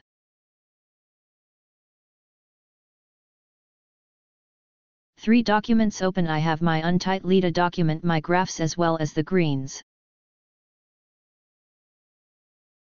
I can click on any of the tapes to view them, but I can also use Control Tape in order to cycle through them at any point in time, but I want to see all three of the image at one time, so I'll choose Windows and then Arrange and then Tar. Now if you have been following along with the course, we set up a custom keyboard shortcut Command-Shift-T, so we could use that as well. And now that I can see all of my different image, I can click with the Move tool on any one of these image to make it the target document. And if you watch it in the Layers panel, we get a preview of the content of that image. So with the greens layer targeted, I'm going to drag the background from the Layers panel and drop it onto my untitled document. If I hold the Shift key as I drag and drop, then Photoshop will drop it right in the center of the document. Then I can click the greens file to target it, and then use the X in order to close it. Then I'll click on the graphs document, and again from the Layers panel I'll drag the background and drop it into the untitled document. Holding down the Shift key to center the layer, I'll close the graphs layer, and now we can see our multi-layered document, the untitled layer that has layer 2 and layer 1. I want to rename these layers, so I'm going to double-click on the name and I'll just call these scripts. And then tap Enter to apply that. Again I'll double-click on layer 1 and rename it Greens. Tap Enter to apply that. If you didn't hold down the Shift key, it's really not a problem if your image aren't centered, because you can always target the layer in the Layers panel, and with the Move tool selected we could reposition them. I wanted to point out there's a difference between targeting a layer and hiding and showing the layer, toggling the visibility of the layer. If I click the eye icon, that will toggle the visibility, but I actually need to click on the layer. If I Want to target it? If I hide the visibility for all of the layers, we can see the checkerboard. That's going to represent transparency in your Photoshop document. Alright, let's toggle back on the visibility of the background and also target it so the background layer is unique. There are three things you can't do. You can't change the stacking order in that I can drag it up in the layer panel, nor can I reposition it so with the move tool selected. If I click and drag, Photoshop isn't going to reposition the image. In fact, it has auto select on and it deselect the background layer, so I need to target that background again. And the third thing you can do is you can't erase to transparency when you are on a background. So if I tap the E key to select the eraser tool, or if I select it from the toolbar, and if I start to erase, well, my background color is white, so we wouldn't really see visually any difference. But if I switch this so that the background color is black and I try to erase it, look like I'm painting with black, because I'm erasing to that background color. So I'll undo that using Command that on Mac or Control Z on Windows. So in order to change the background into a layer, the easiest way is to just click on the lock icon in the layers panel. Now I can go ahead and switch to the move tool, and I could reposition the background layer again. I'll undo that using Command Z or Mac or Control Z on Windows. I can change the stacking order, so I could reposition it above the greens so that it would actually hide that green layer, or I can move it back below the green layer, and if I tap the E key again to select the eraser, now when I erase, we're actually going to see transparency below this layer. We're not going to be erasing to the background color, so again I'll use Command Z or Control Z to undo that. Alright, let's target the graphs layer and also make it visible. Now I want the graphs layer to only appear in the top portion of the image, so I'm going to use the View menu in order to show my ruler saw, and then I can drag out a guide, but it will probably be helpful if I right-click or on my you can control-click and set the guides 2%. That will make it very easy for me to drag from the ruler area down into the image area. And it will snap at 50%, and I know that because I'm looking at the ruler on the left side. Or you can see with the heads up display that y equals 50%, then I'll tap the V key to select the move tool, and with that graphs layer targeted, I can go ahead and reposition it in the image area, and I'll reposition it right to about there. Now if I only want it to appear in the upper left in the upper half of my image, I need to get rid of this area. So the first way we will remove a content on a layer is by using the marquee tool and then dragging a monkey around the area that we want to debate, and simply tapping the delay key. Now this is a prominent change, so I have actually gotten rid of that information. So let's try this again on another layer and see if we can do it in a more non-destructive manner.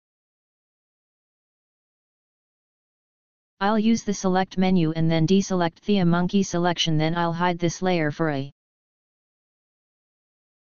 moment. I'll make the green layer visible, and I'll also target it in the layers panel. This time I'm going to select the frame tool from the toolbar, and I'm going to make sure that it's set to the first icon here. We should drag out a rectangle. I'm then going to start in the upper left hand corner and drag out a frame around the area that I wanted to keep, in this case the top 50 of the document. Photoshop will automatically create a frame, and if we look in the layer panels, I now have two icons. I have the icon for the frame that I can select or I have the icon for the image if I click on the frame, which would highlight it, and we can see that it adds these transformation handles. Then I can click and drag any of those handles to change the size of the frame. I'll use Command Z or Control Z on the window to undo that. If I click inside the frame area, then I can reposition the photograph or the content of the layer within the frame, and if I double click here inside the image, now we can see on the layer panel that both the frame and the image are targeted. So now if I reposition it, I'm repositioning the frame and the content of that frame as well. Alright, I'll use Command Z to undo that. Then on the layer saw panel, I'm going to target the content of the layer and then just reposition that a bit. Now at this point we have done enough work on the image that I would want to save it. So from the File menu, I'll choose Save. I'll rename it Harvest, making sure that I save it as a Photoshop or ASA active file, and I'll save that into the 006 layers folder with the layers and click Save. Now if I scroll back to Bridge, we can see all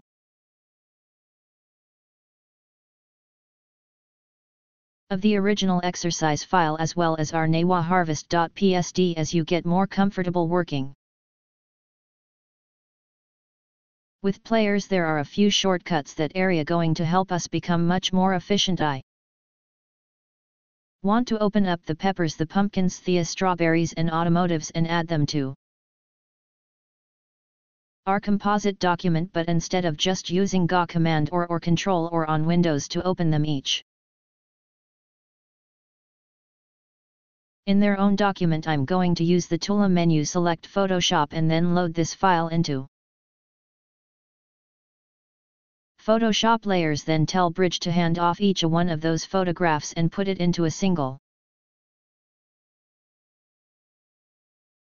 document. Now it didn't add it to the harvested document because it's not sure if we want that it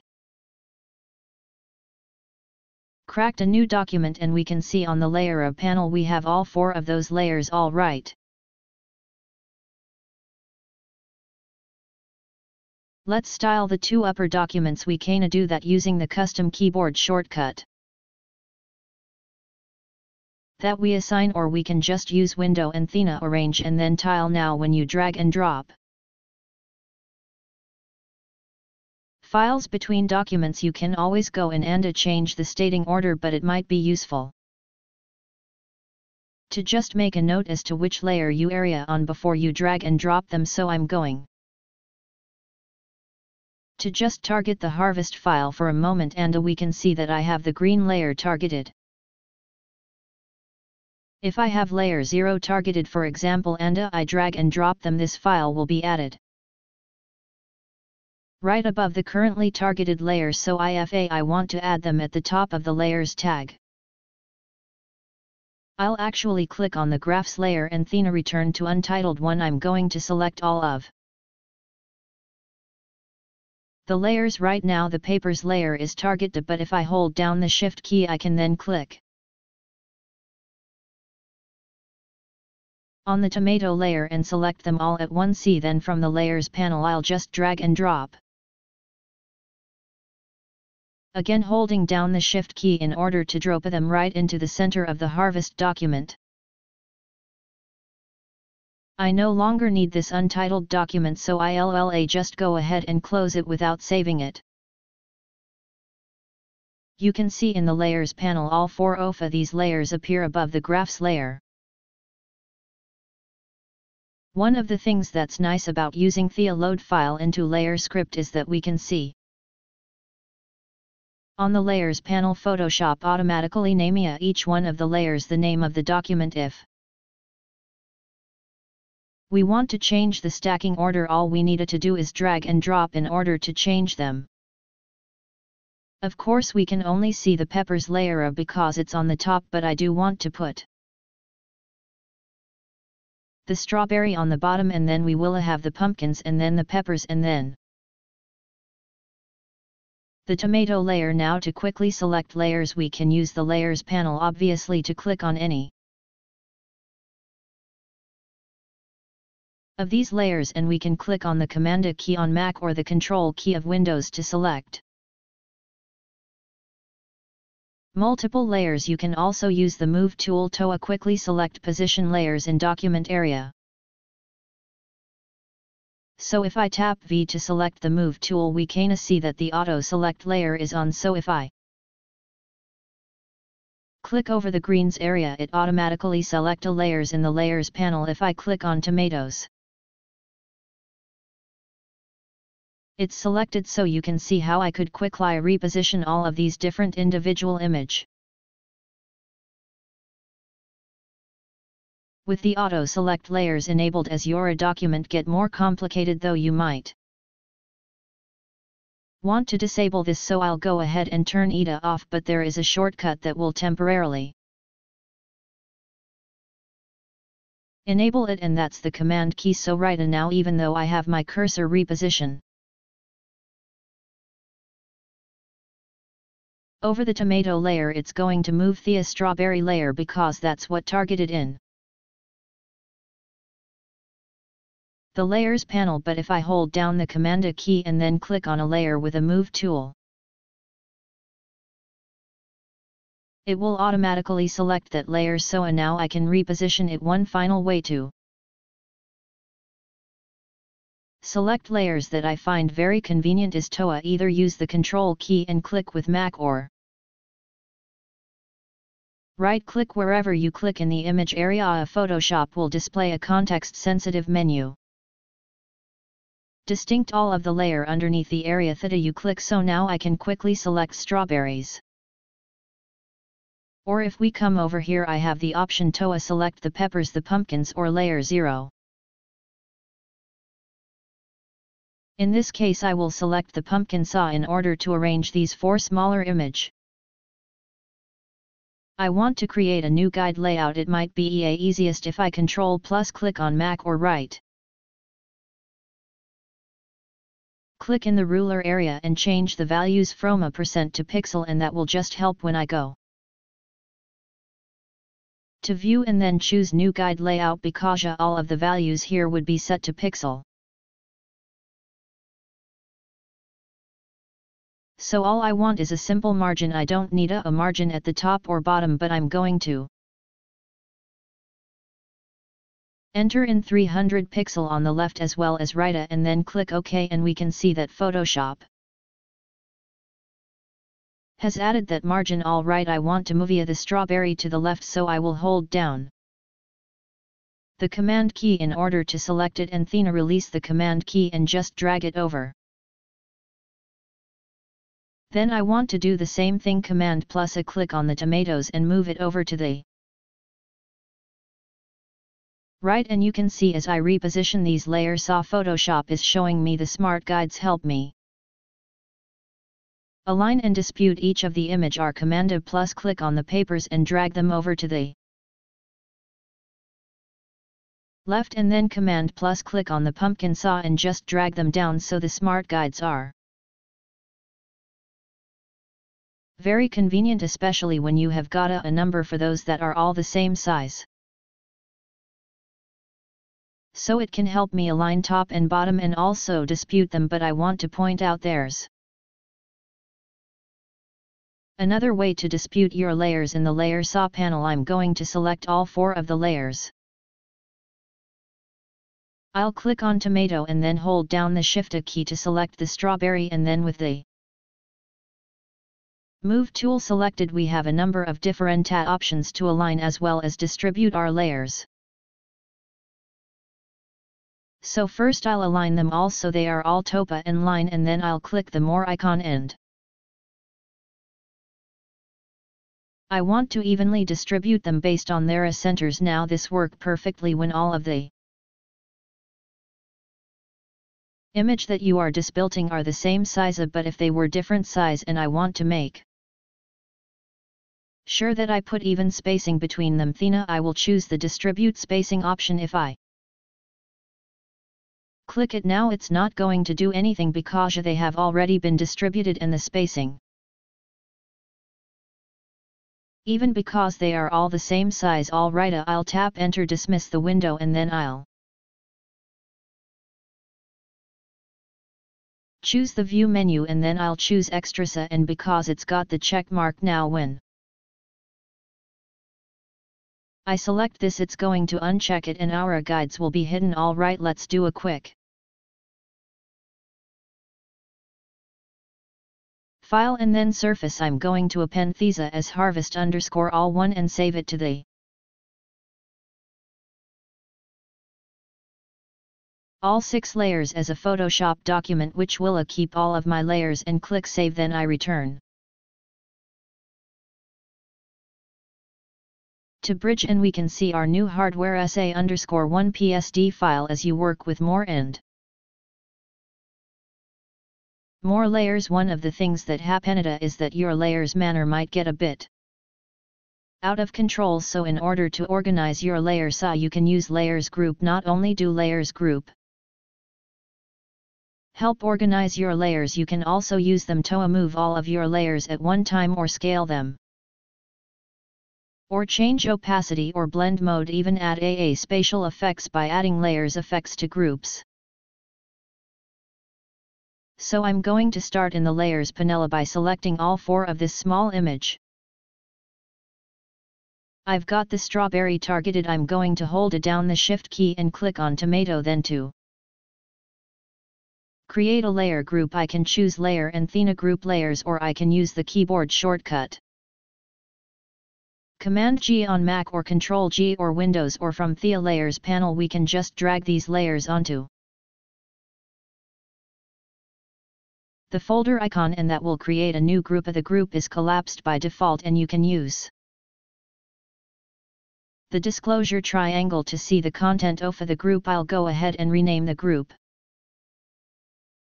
2 small photos and then tap enter to apply that. So I know it might seems like a bit overkill,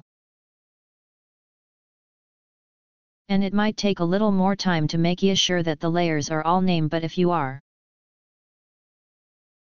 working in a collaborative environment and if you are going to hand off your file to another artist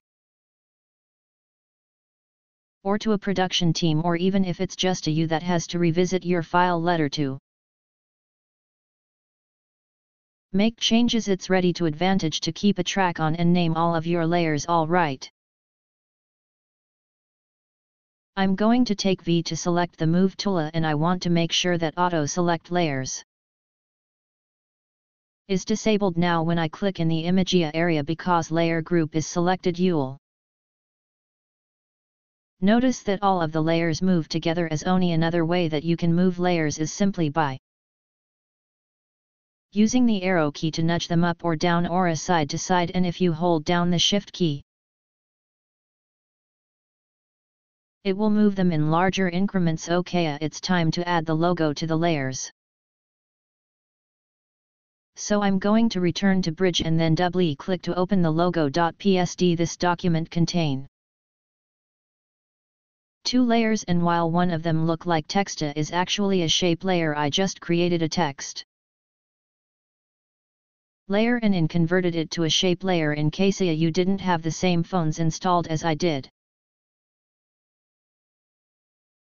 So with these 2 layers selected on the layer saw panel, I'm going to use that keyboard shortcut Command G on Mac or Control G on Windows in order to create my group, and I'll rename these 2 logo. Then in order to add this to my harvest image, I can use the custom keyboard shortcut that we created, or I can just choose Window Arranged and Thenatar. Now if I click on the Harvest 01 document, I just want to point out that this small photo saw layer group is targeted, and if I drag and drop the logo into this document right now is actually going place it inside of this group, which is fine. I could always rearrange the stacking order later, but it might be easier to just close the small photos, and that way when I click on the logo and we drag and drop it over again holding the Shift key so that it drops right in the center, we can see on the layers panel instead of Photoshop. Placing the logo group into the small photos, press it above it. Alright, let's close the logo.psd. I don't need to save those changes, and since the logo layer group is targeted and I have my move tool selected, it's easy to move all of the layer in the layer group at one time. We haven't talked much about scaling or transforming layers, but if I want to make this logo a little bit smaller, with the layer group selected, I could choose edit and then transform and then scale. If I hold down the Option key on the Mac or the alternative key on Windows and I drag one of the corner points, it will scale from the center, and I can go ahead and transform this and make it a bit smaller. To apply that transformation, I'll click on the check mark in the option bar. Now if I want to change the opacity of an individual layer, I can target a layer in the layers panel and then click and drag left or right on the word opacity to use these scrubby sliders, or I can enter in a specific values, or I can use the drop down menu which will give me a slider. I'll tap enter to close that, but if you have the move tool selected, I think there's an easier way. If I know that I want this to be 80, I can just tap ETI on the keyboard and that will change the opacity for that layer. If I tap 2, it will change it to 20. If you tap 2 numbers quickly like 4 or 5, it will give you 45%. If you tap 00, it actually changes the opacity to 0%, but if you just tap 01s, it will set the opacity at 100. If I want to change the opacity for all of the layers at once, I can target the layer group and then tap E to change the opacity of the entire group to 80%. Now I think it would look better if all of these small images were actually circles. So I'm going to use the disclosure triangle to view the content of the small photons layer group. And I'll start with the strawberry BA, targeting it and then selecting the frame tool. This time I want to make sure that I have the second icon selected, the circle, although when I drag out the frame, it's actually going to look like it's dragging out a square. But when I release the cursor, it will be a circle, so I'll start in the upper left of the strawberry and then just drag it a diagonal down to the lower right and reduce my cursor to create a frame in this shape of a circle. Then I'll select the papers layers again, just drag out using those smart guides to help create the same size shape. Then I'll move to the pumpkins layer, dragging out another frame, and once more on the tomato, just one more frame. I like the way they look at circles.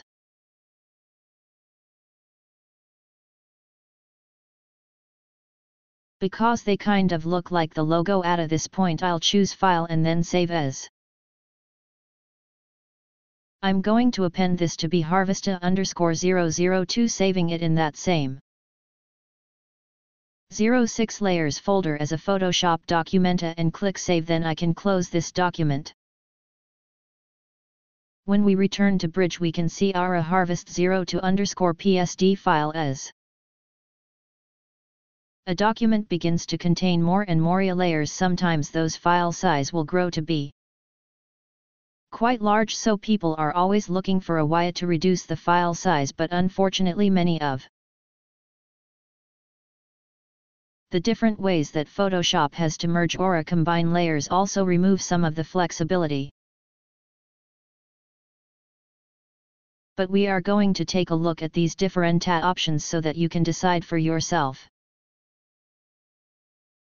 If I use the status bar in the lower left, we can change this to document size and the first size.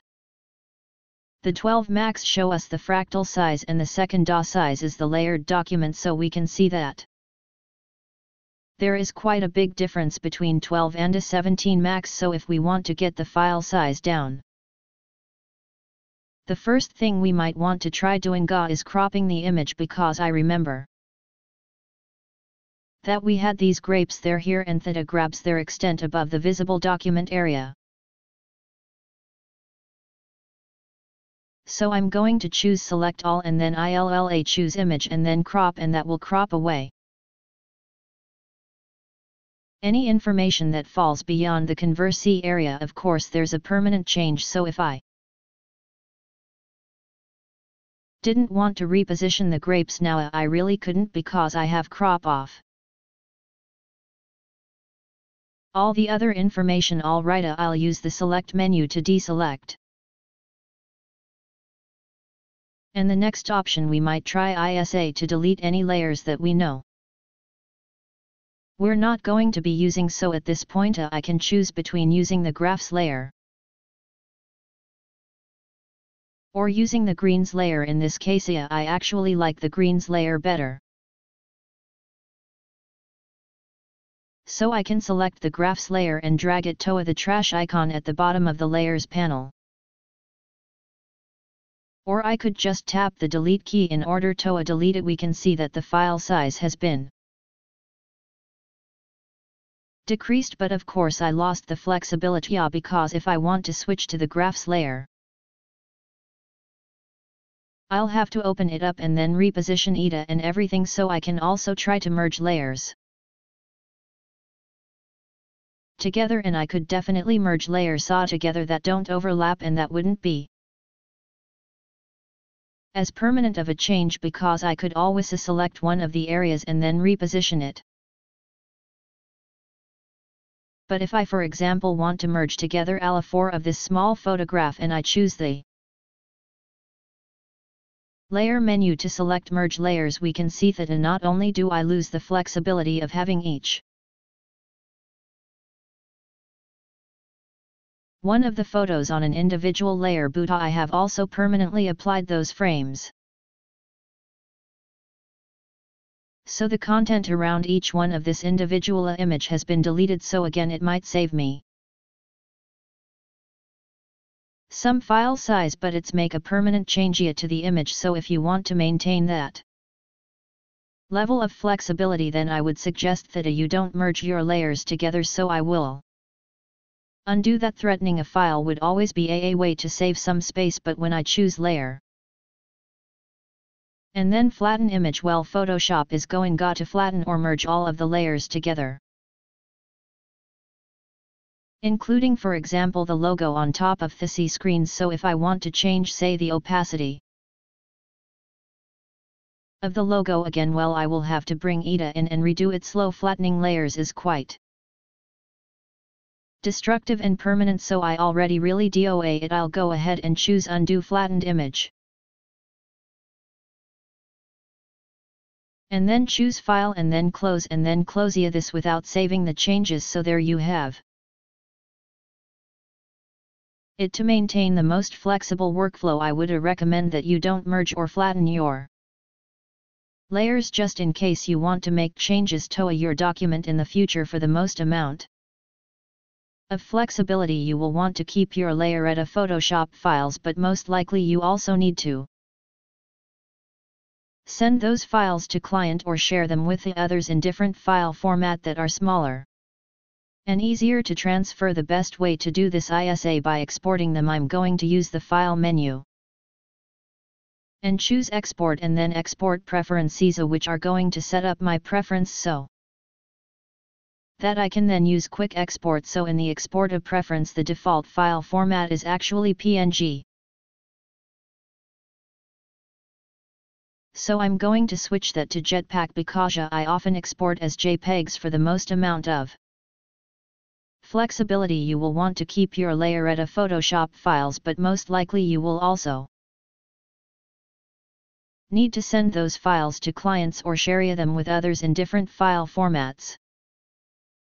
that are smaller and easier to transfer, and the best way to do this is by exporting them. I'm going to use the form menu and choose export and then export preference, which are going to set up my preference so that I can then use quick export. So in the export preference, the default file format is actually PNG, so I'm going to switch that to Jetpack because I often export as Jetpack, and I'm going to lower the quality down to 90. I find that there is very little visual difference between 90 and 100A, and if I set it to 90 the file size is usually reduced by about a third, but of course these are up to you as your preference. As far as a quick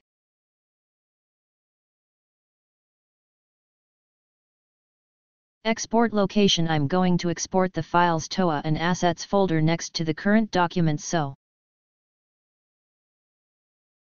Photoshop will automatically create a folder and inside of that will be my exported files. I'm going to include my copyright and contact TOA information and also convert this to sRGB as for the export as location. I'm also going to export access to the location of the current document. So once these are set up, I can click away and Thena to quickly export my file. I'll use File Export and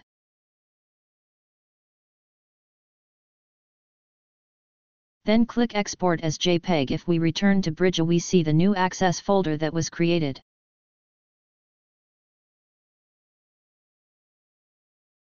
And if I double click, there is my JPEG file. So the nice thing about quick export is if we return to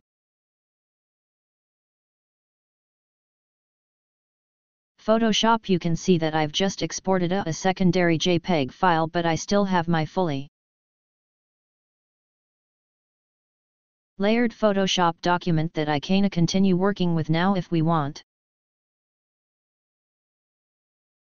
some additional option when we are exporting, we can choose the export menu again, but this time we'll use Export S. Here we can select from a number of different formats. I will stay with JPEG for right now, decreasing that to 90 beta. We can also do things like change the image size. So if I want to send a smaller image, I could just enter in maybe 1200 pixel here, and that would resize the image down. I could also add canvas size. If I wanted to add a border around here, I could do. So for now I'll leave that alone, but I do wanted to include my copyright and contact information. Convert it to sRGB and embed that color profile. We get a preview of the image as is going to be exported in the preview area, and if we needed multiple copies, say we needed one even smaller, then I can click on the plus icon and I can select from a number of different size. Alright, for now I'll just click on the trash icon there and then choose to export this. I'm going to append the file name with an underscore 1200 pixels so that I know that I've resized this. And then click Save. Alright, returning to Photoshop, there might be times when you just want to export a portion of your image, say individual layer saw or maybe a layer group. If that's the case, you just need to select either the layer group or the individual layer, and then instead of using the File menu, choose Layer and then Export S. So here we can see that I'm exporting as separate files the layer group as well as each of the individual image, and I can target any of these. So I'll target the logo and then change the setting for each one of these export files individually, so this will export as a PNG file, whereas all the rest of them will export as JPG. I'll go ahead and include the copyright and contact information. Embed the color profile and then click Export. Select that as same folder, click OK, click Open, and now we see each one of the individual layer has been exported as its own Japan, and the logo has been exported as a PNG file, so whenever you need to save all copies of your document or even layers group within those documents to different file format, quick export and export as are an option you. Thank you for watching. Subscribe for more tutorials.